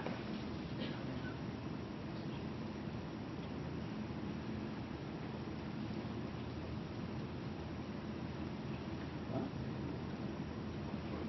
20. Well, let's separate them out. 10 waiters.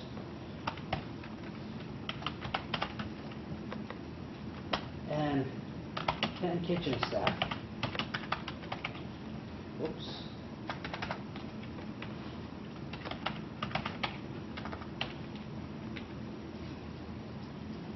Now, what's the wage per day?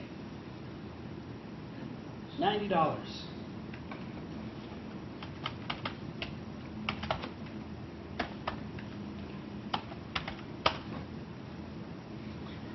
And what else do we have? We also have materials, the amount that this costs. And we see that there's different costs here. So there's the cost for the food. There's a drink cost.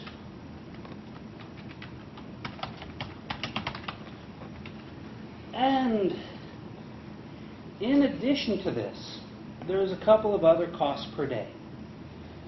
There is a cost per day of rent, and there's an overhead cost per day. Give us this day our daily rent. And you missed the material cost? I thought that was the food and the drink. Is there something else? Oh, I got it. So that's the two combined. Yeah. Okay. Well, I separated them out. And there's a reason why I separate these out. When we're making changes, and that's ideally what we're going to do, if we're going to make changes to this process, we want this as finely divided as possible. Suppose we decide that we want to have higher quality food, but then charge higher prices. What effect would that have on our bottom line? So that's why I'm dividing as finely as possible here. So daily rent, we have $500, and we also have an overhead of $500.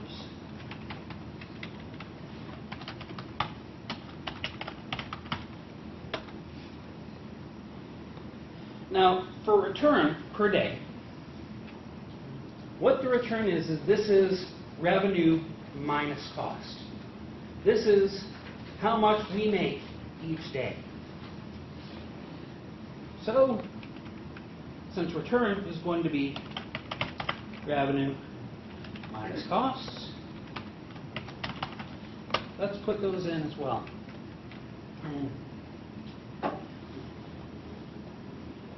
So what costs do we have? Well, first of all, let's do the revenue, because that's a little easier. We first have revenue per order, right?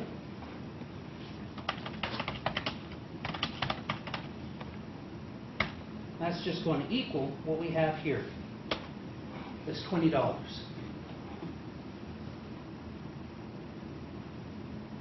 Well, if that's our revenue per order, how many orders do we have a night?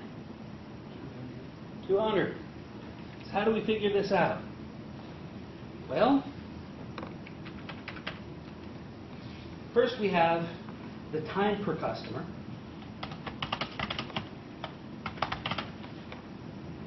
Which is just going to be equal to minutes per guest plus the cleanup. And then we have the time in business, right? How long are we open?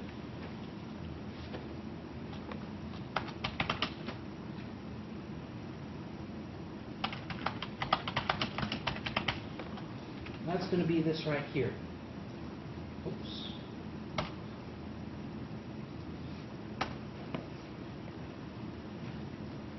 So, how many customers can we serve a night? And don't forget the number of seats. So that's going to equal that. So, orders per night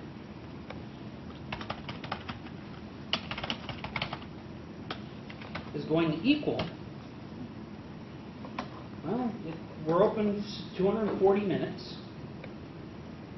And we have 50 seats, but each customer takes up 60 minutes. So again, we can serve 200 customers a night. So this gives us our revenue. Our revenue is just going to be revenue per order times orders per night. So our revenue is going to be $4,000. So what did you do for orders per night? Orders per night is going to be the time that the restaurant is open times the number of seats. So 240 times 50. That divided by the time per customer.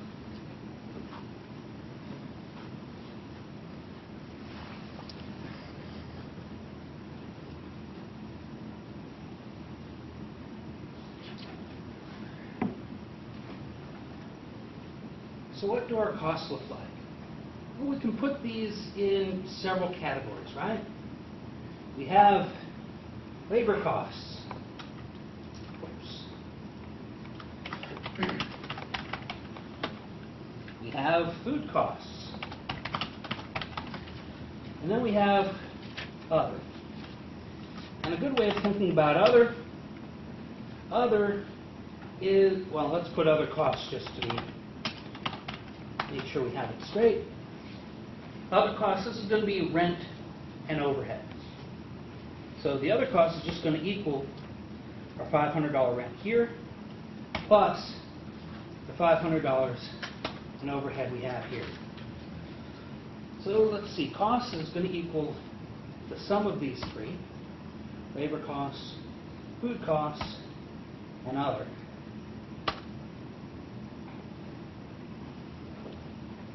So what are our labor costs here? Well, we have 10 waiters, we have 10 kitchen staff, and they're paid $90 a day. So labor cost is going to be, if you will, number of workers times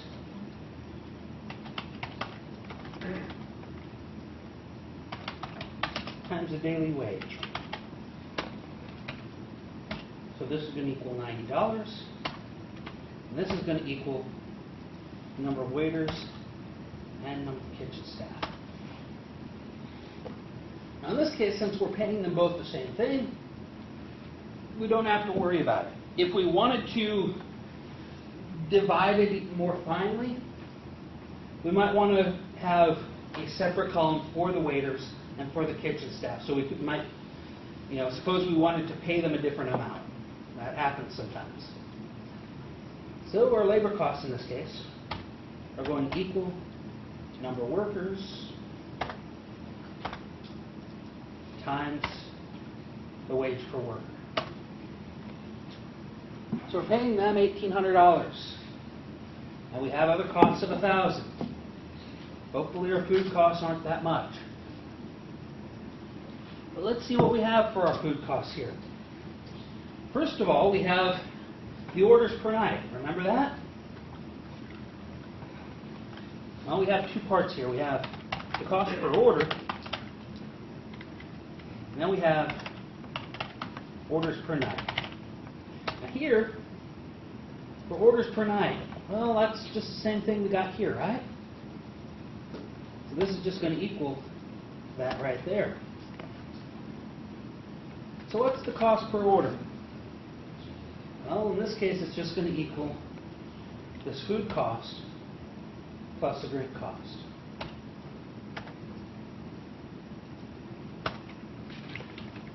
So our overall food costs are going to equal a cost per order times the number of orders we have in the night.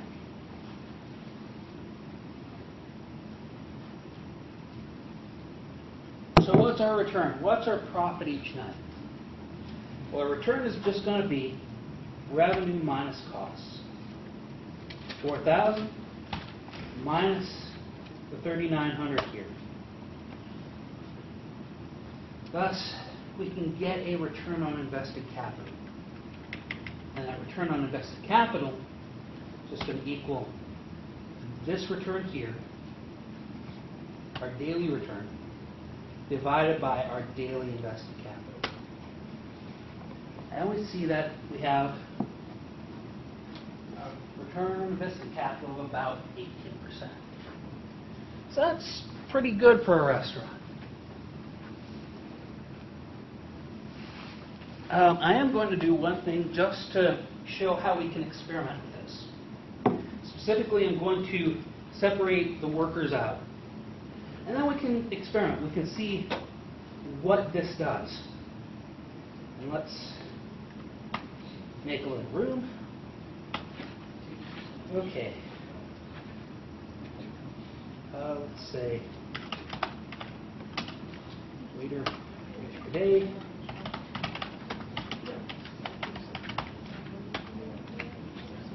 For now, it's 90. So let's. And yeah, I'm going to be kind of cruel here and kind of evil, but there's a reason for it. Number of waiters, daily wage for staff, number of kitchen staff,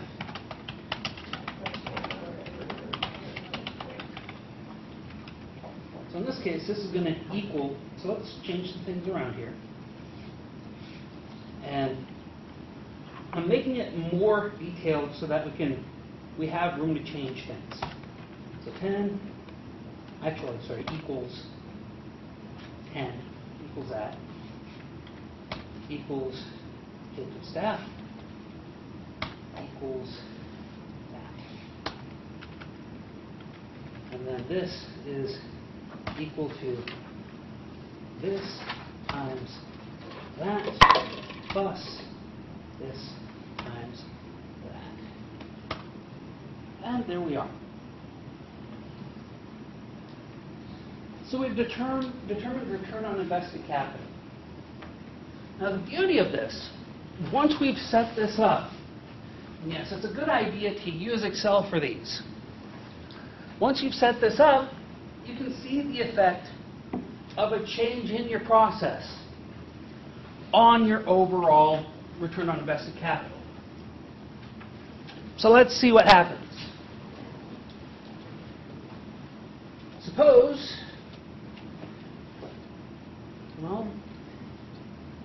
instead of $90, they negotiate for a raise. Get it up to 100. And this is just a kitchen staff. Well, there goes any profit you have. You have no return on invested capital. Suppose the wait staff, they want a similar increase. Suddenly, you're losing money. These things happen. This does happen in real life. We see what happens when people want an increase in their wages. When that happens, well, it's going to have an effect on the business's profitability. Suppose you do the change that I was talking about before, where we have a higher food cost, but we also have a higher amount of revenue per guest. So the food cost, instead of $4.50, we decided to go a little upscale, go say $7. But we charge more. That's the beauty of it. We have a higher quality product, we can hopefully charge a higher price. So in this case, we charge $25. Suddenly, we're making a lot more money, right? Our return on invested capital, it's gone up, way up. However, suppose this increase in price has resulted in fewer customers coming in. Say instead of 50, we only have 45 coming in. Well, that's going to have an effect as well. These changes happen all the time in a business. And by modeling in this way, we can determine what these changes will bring to our business.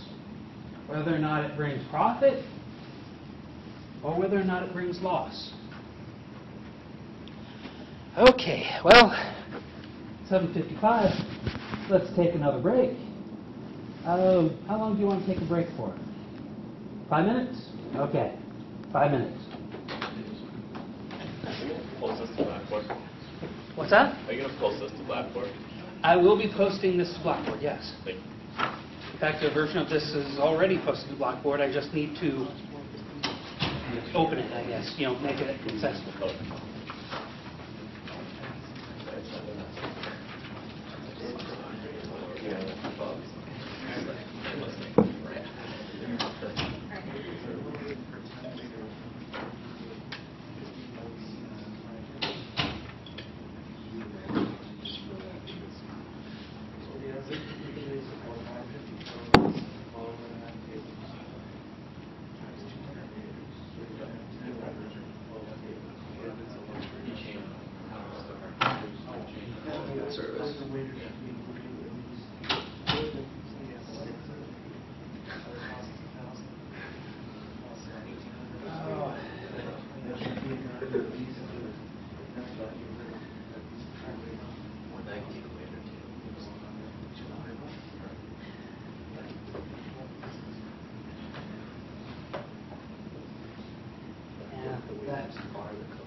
And the $10 minimum wage, yeah, you can bet that some companies are looking at exactly something like that.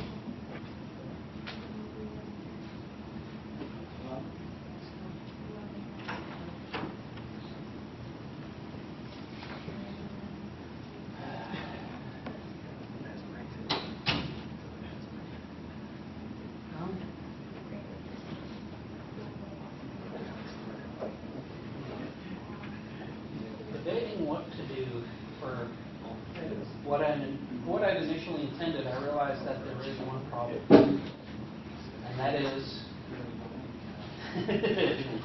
no, and that is not everybody has a computer, and that does make things a little challenging.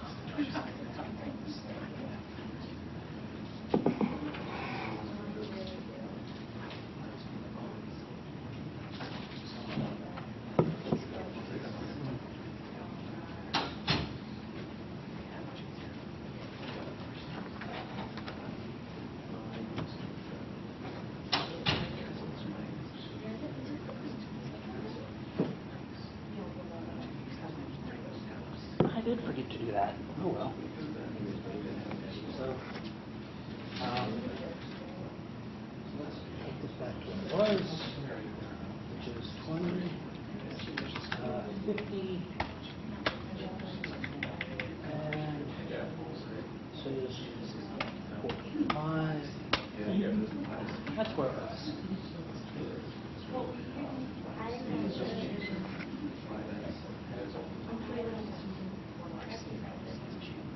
Ooh.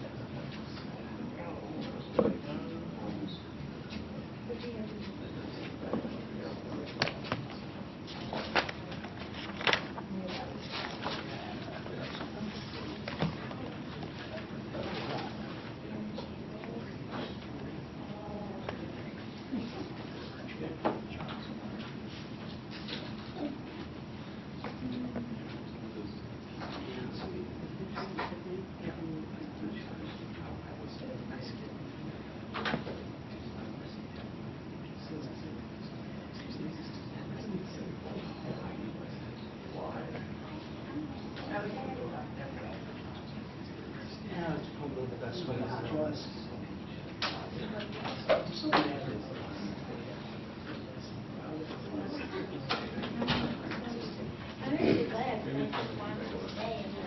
And yeah, that question's a little dated, just a little. Price per gallon.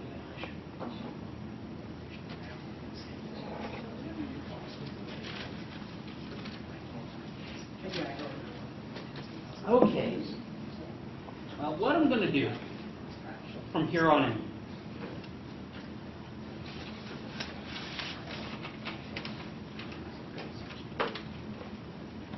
How many of you have a printout of this with you? Okay, at least one per team, right? Okay, good.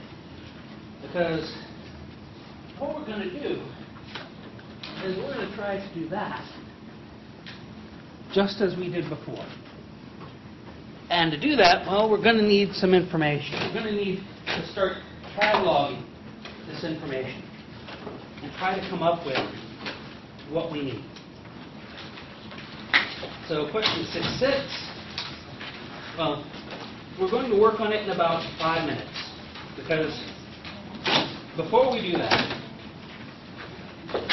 well, actually, not even 5 minutes. I'm going to finish lecturing, and then we're going to work on this problem. And this problem may take a bit. And then we're going to call it a night. Sound good? Okay. Now, yeah, the problem is I realized, okay, how many of you have your computers with you? A few of you, but not a lot. And these problems are best solved using Excel. Because with Excel, we can make changes, we can make the adjustments as needed. At any rate, what happens with return on invested capital is, well, you first have invested capital and return, and then return, well, that's profit. So you look at revenue and costs, revenue minus costs. So what we can do, and what we should do, is by modeling these costs, you can see the effect that a change in the process would have on return on invested capital. We see that there's all sorts of costs that can be involved in this. Things like overhead, things like marketing, things like the labor costs. You know, what happens if demand goes down a little bit? These are things that we have to worry about. So, by looking at these costs, cost of labor, direct and indirect, things like variable cost, like working capital, we can distill return on invested capital to its components, to its parts, and then measure the effect of our operations on return on invested capital. So in summary, we play to win the game. We make these changes in our operations. We improve our operations for a reason, for a purpose. And that is, hopefully, to make our business more profitable. As a result, we sometimes need to measure the effect of these changes on our process. These changes in our process financially. What is the financial effect? We can look at this in several ways, one of which is inventory costs. And what is the cost per item? You can look at it in terms of the cash conversion cycle. How fast do we go from money to more money? And most importantly, what is the effect of return on invested capital? In other words, what is the effect of the money we're putting in on a profit? What is the profit we're getting from what we're spending? Okay, now what we're going to do for the rest of this time is, you see in the examples, we have this question 6 here. And what we have is we have a limo service. They offer transportation services between the King of Prussia Mall and the center of Philadelphia. Now, there's a bunch of costs here. First, we have invested capital. So we have half of it right here. We just need to find the return on it, right? And this basically is the 4 luxury vans that this company owns. So each van can carry 10 passengers. Each van makes 12 trips a day. And there's a bunch of other information. So what we're going to do is, with this information, we are going to try to find return on invested capital. So let's do exactly that.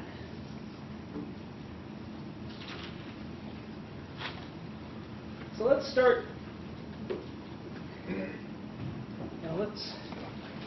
A good way of thinking about this, let's make a nice little list of all the information we need here. Or what information do we have here? First of all, let's see. How many miles per trip do we have? 22 and a half, right?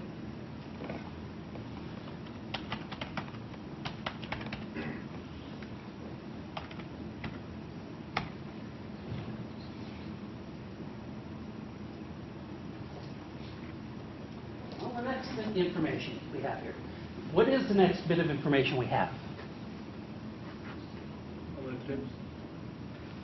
Oh, we'll get to that in a minute. Well, yeah, we do make 12 trips a day from Philadelphia to KPM and 12 from KPM to Philadelphia. So let's write that down, because it probably would be better to group it. So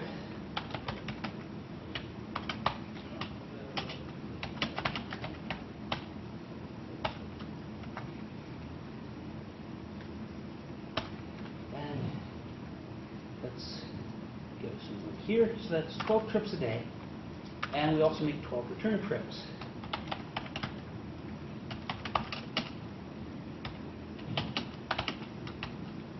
Whoops.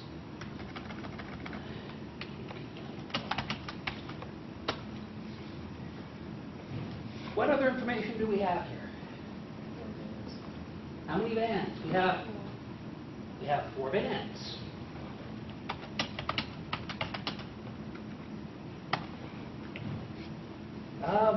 What other information do we have?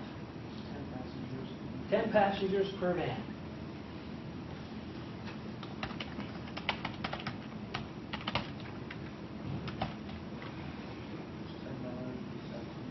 $10 for a one-way ride.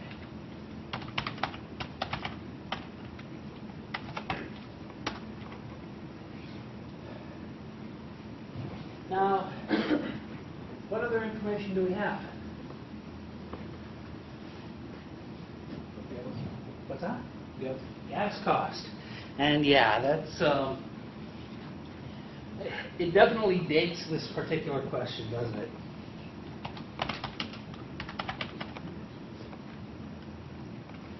And let's do fuel price per gallon.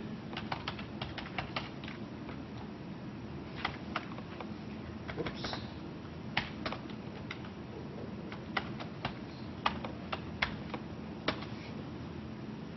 And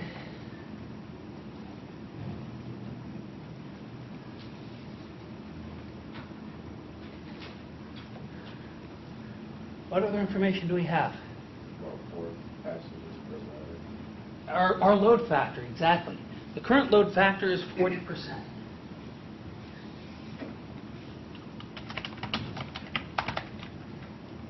And 0.40.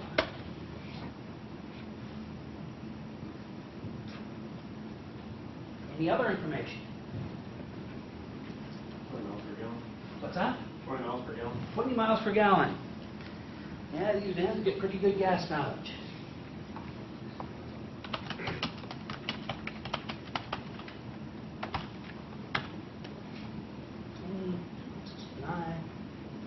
%. What other information do we have? $1 million in costs. $1 million in operating costs. So that's the staff cost. Right?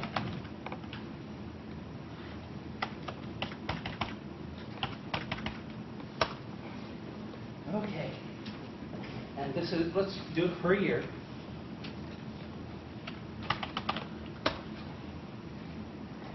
What other information do we have? Over 365 days. Open 365 days, exactly. And yes, never assume that it's 365 days per year. Always ask how many days per year is this place open? Any other ideas?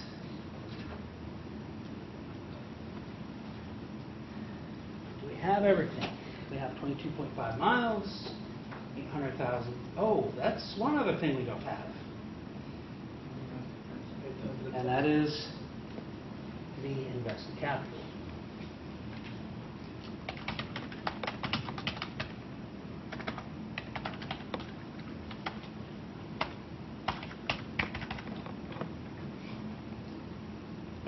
Okay, so we have miles per trip, 22.5 miles. Invested capital, 800,000 miles, 4 vans. And each van can carry 10 passengers, 12 trips per day from Philadelphia to KTM, 12 trips per day from Philadelphia to KTM, one way, the other way. And the company charges $10 per ride, load factor is 40%, and gas mileage is 20 miles a gallon. Fuel prices are really good right now, at least compared to how they are now. Staff costs $1 million per year and 365 days per year. So we have the information, right? So let's start doing something with it. Let's start doing a lot with it.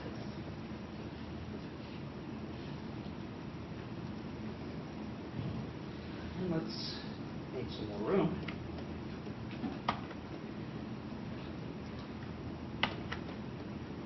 Just a little more room. Maybe too much. But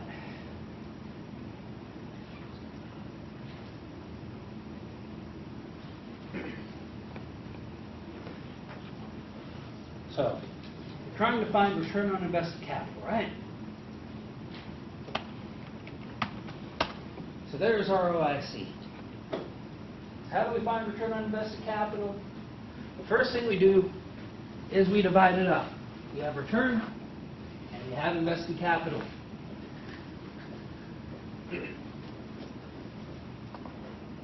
So let's put return. And down here, let's put invested capital. Now, what is the invested capital? $800,000. Yeah, real easy, huh? Now, since we've done this in terms of years, because this is per year, that means everything else we do needs to be per year. Remember, compare apples to apples. Make sure you're comparing the same things. That means that we're going to need to do some unit conversion here. And need to multiply things by 365 days a year. So, what do we have for return? For yearly return, it's going to be yearly revenue minus yearly costs, right?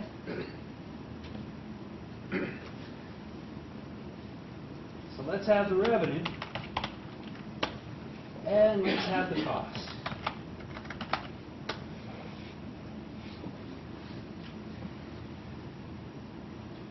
So what's the revenue? How do we get to this?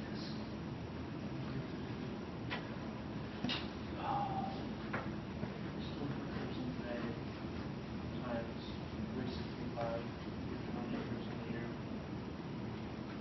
So we have trips in a year. Well, first of all, let's do days per year, which we already have. And how many trips per day do we have? Right? 24. It's going to equal A plus B here, 12 plus 12.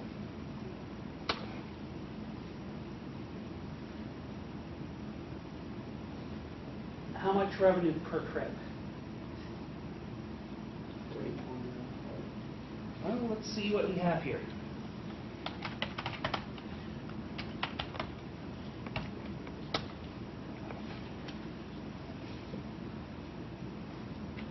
For revenue per trip, well, let's see what we have. We have we have 4 vans because each van makes 12 trips, right? I believe it's 12 trips. I mean, be absolutely sure. Yeah, each van makes 12 trips. Actually, sorry, this I did forget. This should be R2 plus R3 times the number of vans. So let's do 12 plus 12 times 4.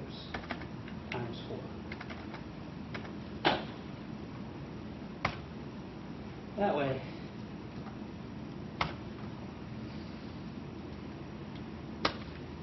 we have the number of trips per day. So, in this case, trips per van. Well, let's separate it out actually. So it equals this plus this, and then number of vans equals that. So that this equals this times this. So if we have 96 trips per day, what's the revenue per trip?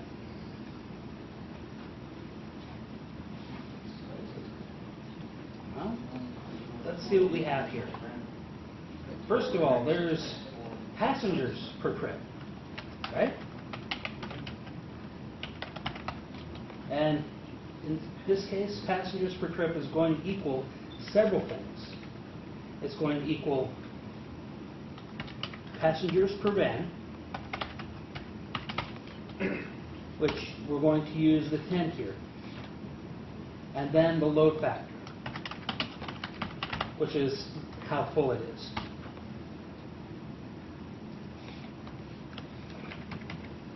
And so passengers per trip is just going to equal maximum passengers per van times the load factor here.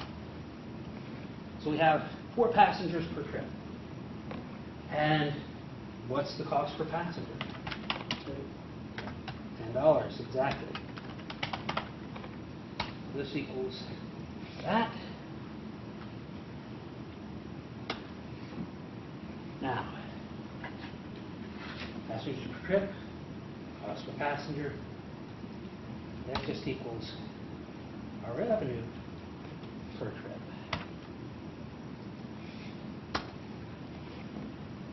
So for each trip, we're getting revenue of $40. Costs 96 trips a day. Or we make 96 trips a day, 365 days a year. So our revenue is going to be, what is our revenue going to be? Trips a day, times $42. Times 365 days a year. Exactly. So our revenue is just going to be $40 per trip, revenue per trip, times 96 trips per day, times 365 days per year. And that gives us our revenue per year, which is what we're interested in. So it equals 365 times 96 times $40. So we're bringing in $1.4 million a year. Pretty good, right? Well, we still have costs to deal with. So what are the, oh yes, gasoline. We'll be paying for that. So what costs do we have? Well, the first thing we have is the staff costs, right? That's the most obvious. That's going to cost us $1 million a year.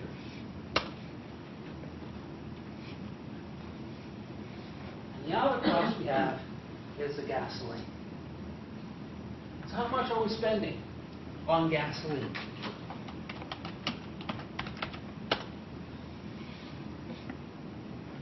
Well, let's see. We have gas costs per year. Well, we can separate this out, can't we? After all, what's that? The Oh, cost sorry. per mile and the mile. We can find the number of miles. It might be an easier way to separate it out by trip. You know, how much does one trip cost us in terms of gas? Because we already know how many trips per day we make, and by extension we can find out how many trips per year we make. So, cost per trip.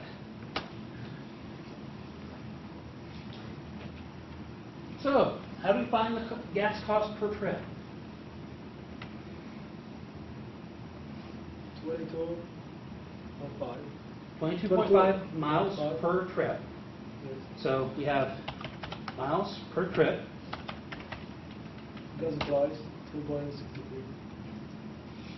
Oh, we'll be using that in a minute. Miles per trip. So we have the cost per gallon.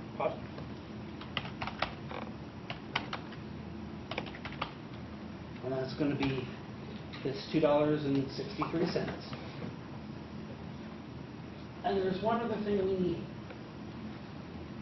And that is the miles per gallon, right?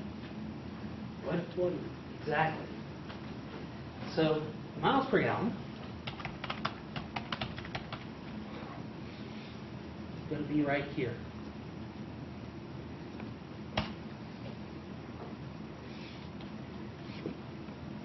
So, a good way of thinking about this. If each trip takes 22.5 miles, and we're getting 20 miles per gallon, how many gallons of gas are we using on this one trip? About 1 1/8, right? So to calculate the cost per trip, it's going to equal the cost per gallon times the miles per trip divided by the miles per gallon. And we see that cost per trip is about $2.96. So how many trips per year do we make?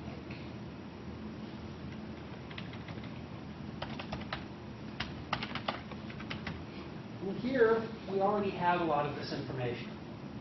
We know the trips per day. After all, we calculated it up here. And we know the days per year. So we just multiply these two to get the number of trips per year. Whenever I do these particular spreadsheets, I always find it useful to equal this. In other words, to reference these values back. And the reason why is because what can happen is, if you make a change, if you change this here within the spreadsheet, at this point right here, does it change this? You want these changes to be consistent throughout the entire spreadsheet. And you have to be careful that that when you change it everywhere. So trips per day, it's going to equal 96. Days per year, it's going to equal the 365. And so the number of trips per year is going to equal 96 times 365. So if we make 45,040 trips a year. So from this, we can get a gas cost. It's going to equal $2.96 times 35,000. So we're spending a little over $100,000 a year on gas. This gives us a cost. And from this cost is just going to equal the sum of these two.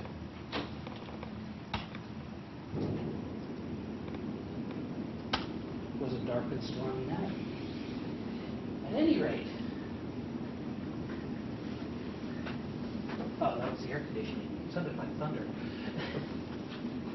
So we have our revenue. We have our cost. We can find our return per year, our yearly return. And it's just going to equal the revenue minus the cost. And thus, we can find return on invested capital. So our ROIC is just going to equal the return divided by the invested capital. And in this case, our ROIC is about 37%. So this business is doing fairly well. Return on invested capital is at a pretty good rate. We expect to make our money back in about 3 years. And that's a good thing. It works. Okay, that actually took a lot less time than I thought it would. At any rate, what I expect for the exam in regards to this? There's some art to this, right? You saw there was some art to this. And determining what needs to go into the model. There's some art to this. For homework 2, I ask you to perform one of these, to come up with one of these. I'm not going to grade that too harshly. What I want is I want a good effort. I want you to think about how to do this and how these things should come together. But I'm not going to grade it too harshly. I want you to do it, and I want you to work on it. And when it comes exam time, what I'm going to do is I'm going to give you a spreadsheet that you already know, a spreadsheet that we've already worked on. And I'm going to ask you something. I'm going to ask you to make changes.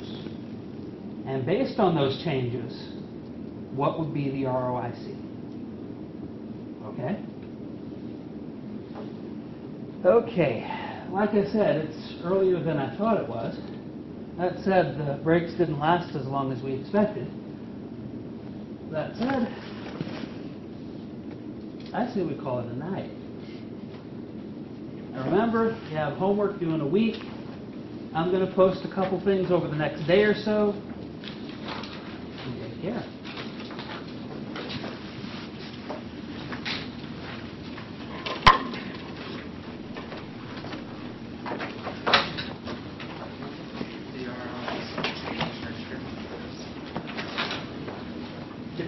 Yes, actually, for one very simple reason. What's the gas price going to be? Yeah, it's also invested capital. One of the should go down. Where the value of it was. Oh, that's a fun question. I hadn't really thought about that. Invested capital is. Well, it should still be 800,000. Because you spent 800,000 to get this. And that's where that money came from. You know, it's one of those, the way to think about it. Spend 800,000 to get this. That's investment. So every year, that investment is going to earn $297,964 after the rate of And so eventually, Oh, that's so fun. Oh, then you have a lot to do. hopefully, the You next have class way is too a much year, to do. so it's your trouble. Where's the wedding? That said, there might be a fun calculation in regards to adding depreciation to this. Oh, well. Yeah. Oh, well. See you next week. Okay. See ya. You too.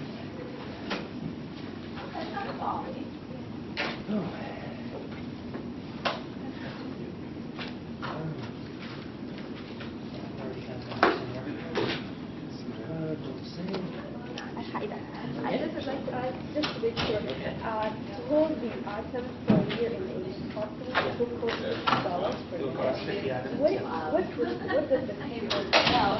Yeah. The cost that Okay, ends so up where do you want to being meet? incurred on each item that you sell.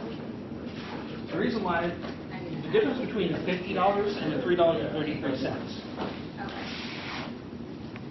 If you were to put this on a shelf for a year, it would incur $50. It would cost you $50 to hold. However, it's not going to stay on the shelf for a year. It's going to stay on the shelf for maybe a week or two, and then it's going to be sold. It's going to go elsewhere. And then another book will go on the shelf, and that'll spend another week or so on the shelf. I know, like go home and like So on and so forth. grab That's the difference between the $50, which is how much it would cost to hold that item in inventory for a year, and the cost that actually gets incurred by each item. The cost that actually gets incurred by each item is basically what it costs to hold it in inventory for 2 weeks or 3 weeks. So any art goes to me. I'm like, oh no, that's my dad. 44. Yes. So each item that you sell is costing you $3.34 as you held it in inventory for a couple of weeks. Okay? I think you're actually thinking the wrong number. Okay.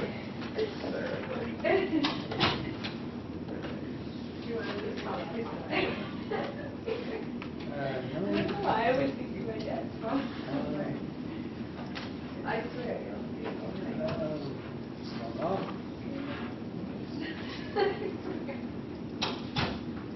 Alright, so. Yeah, tomorrow.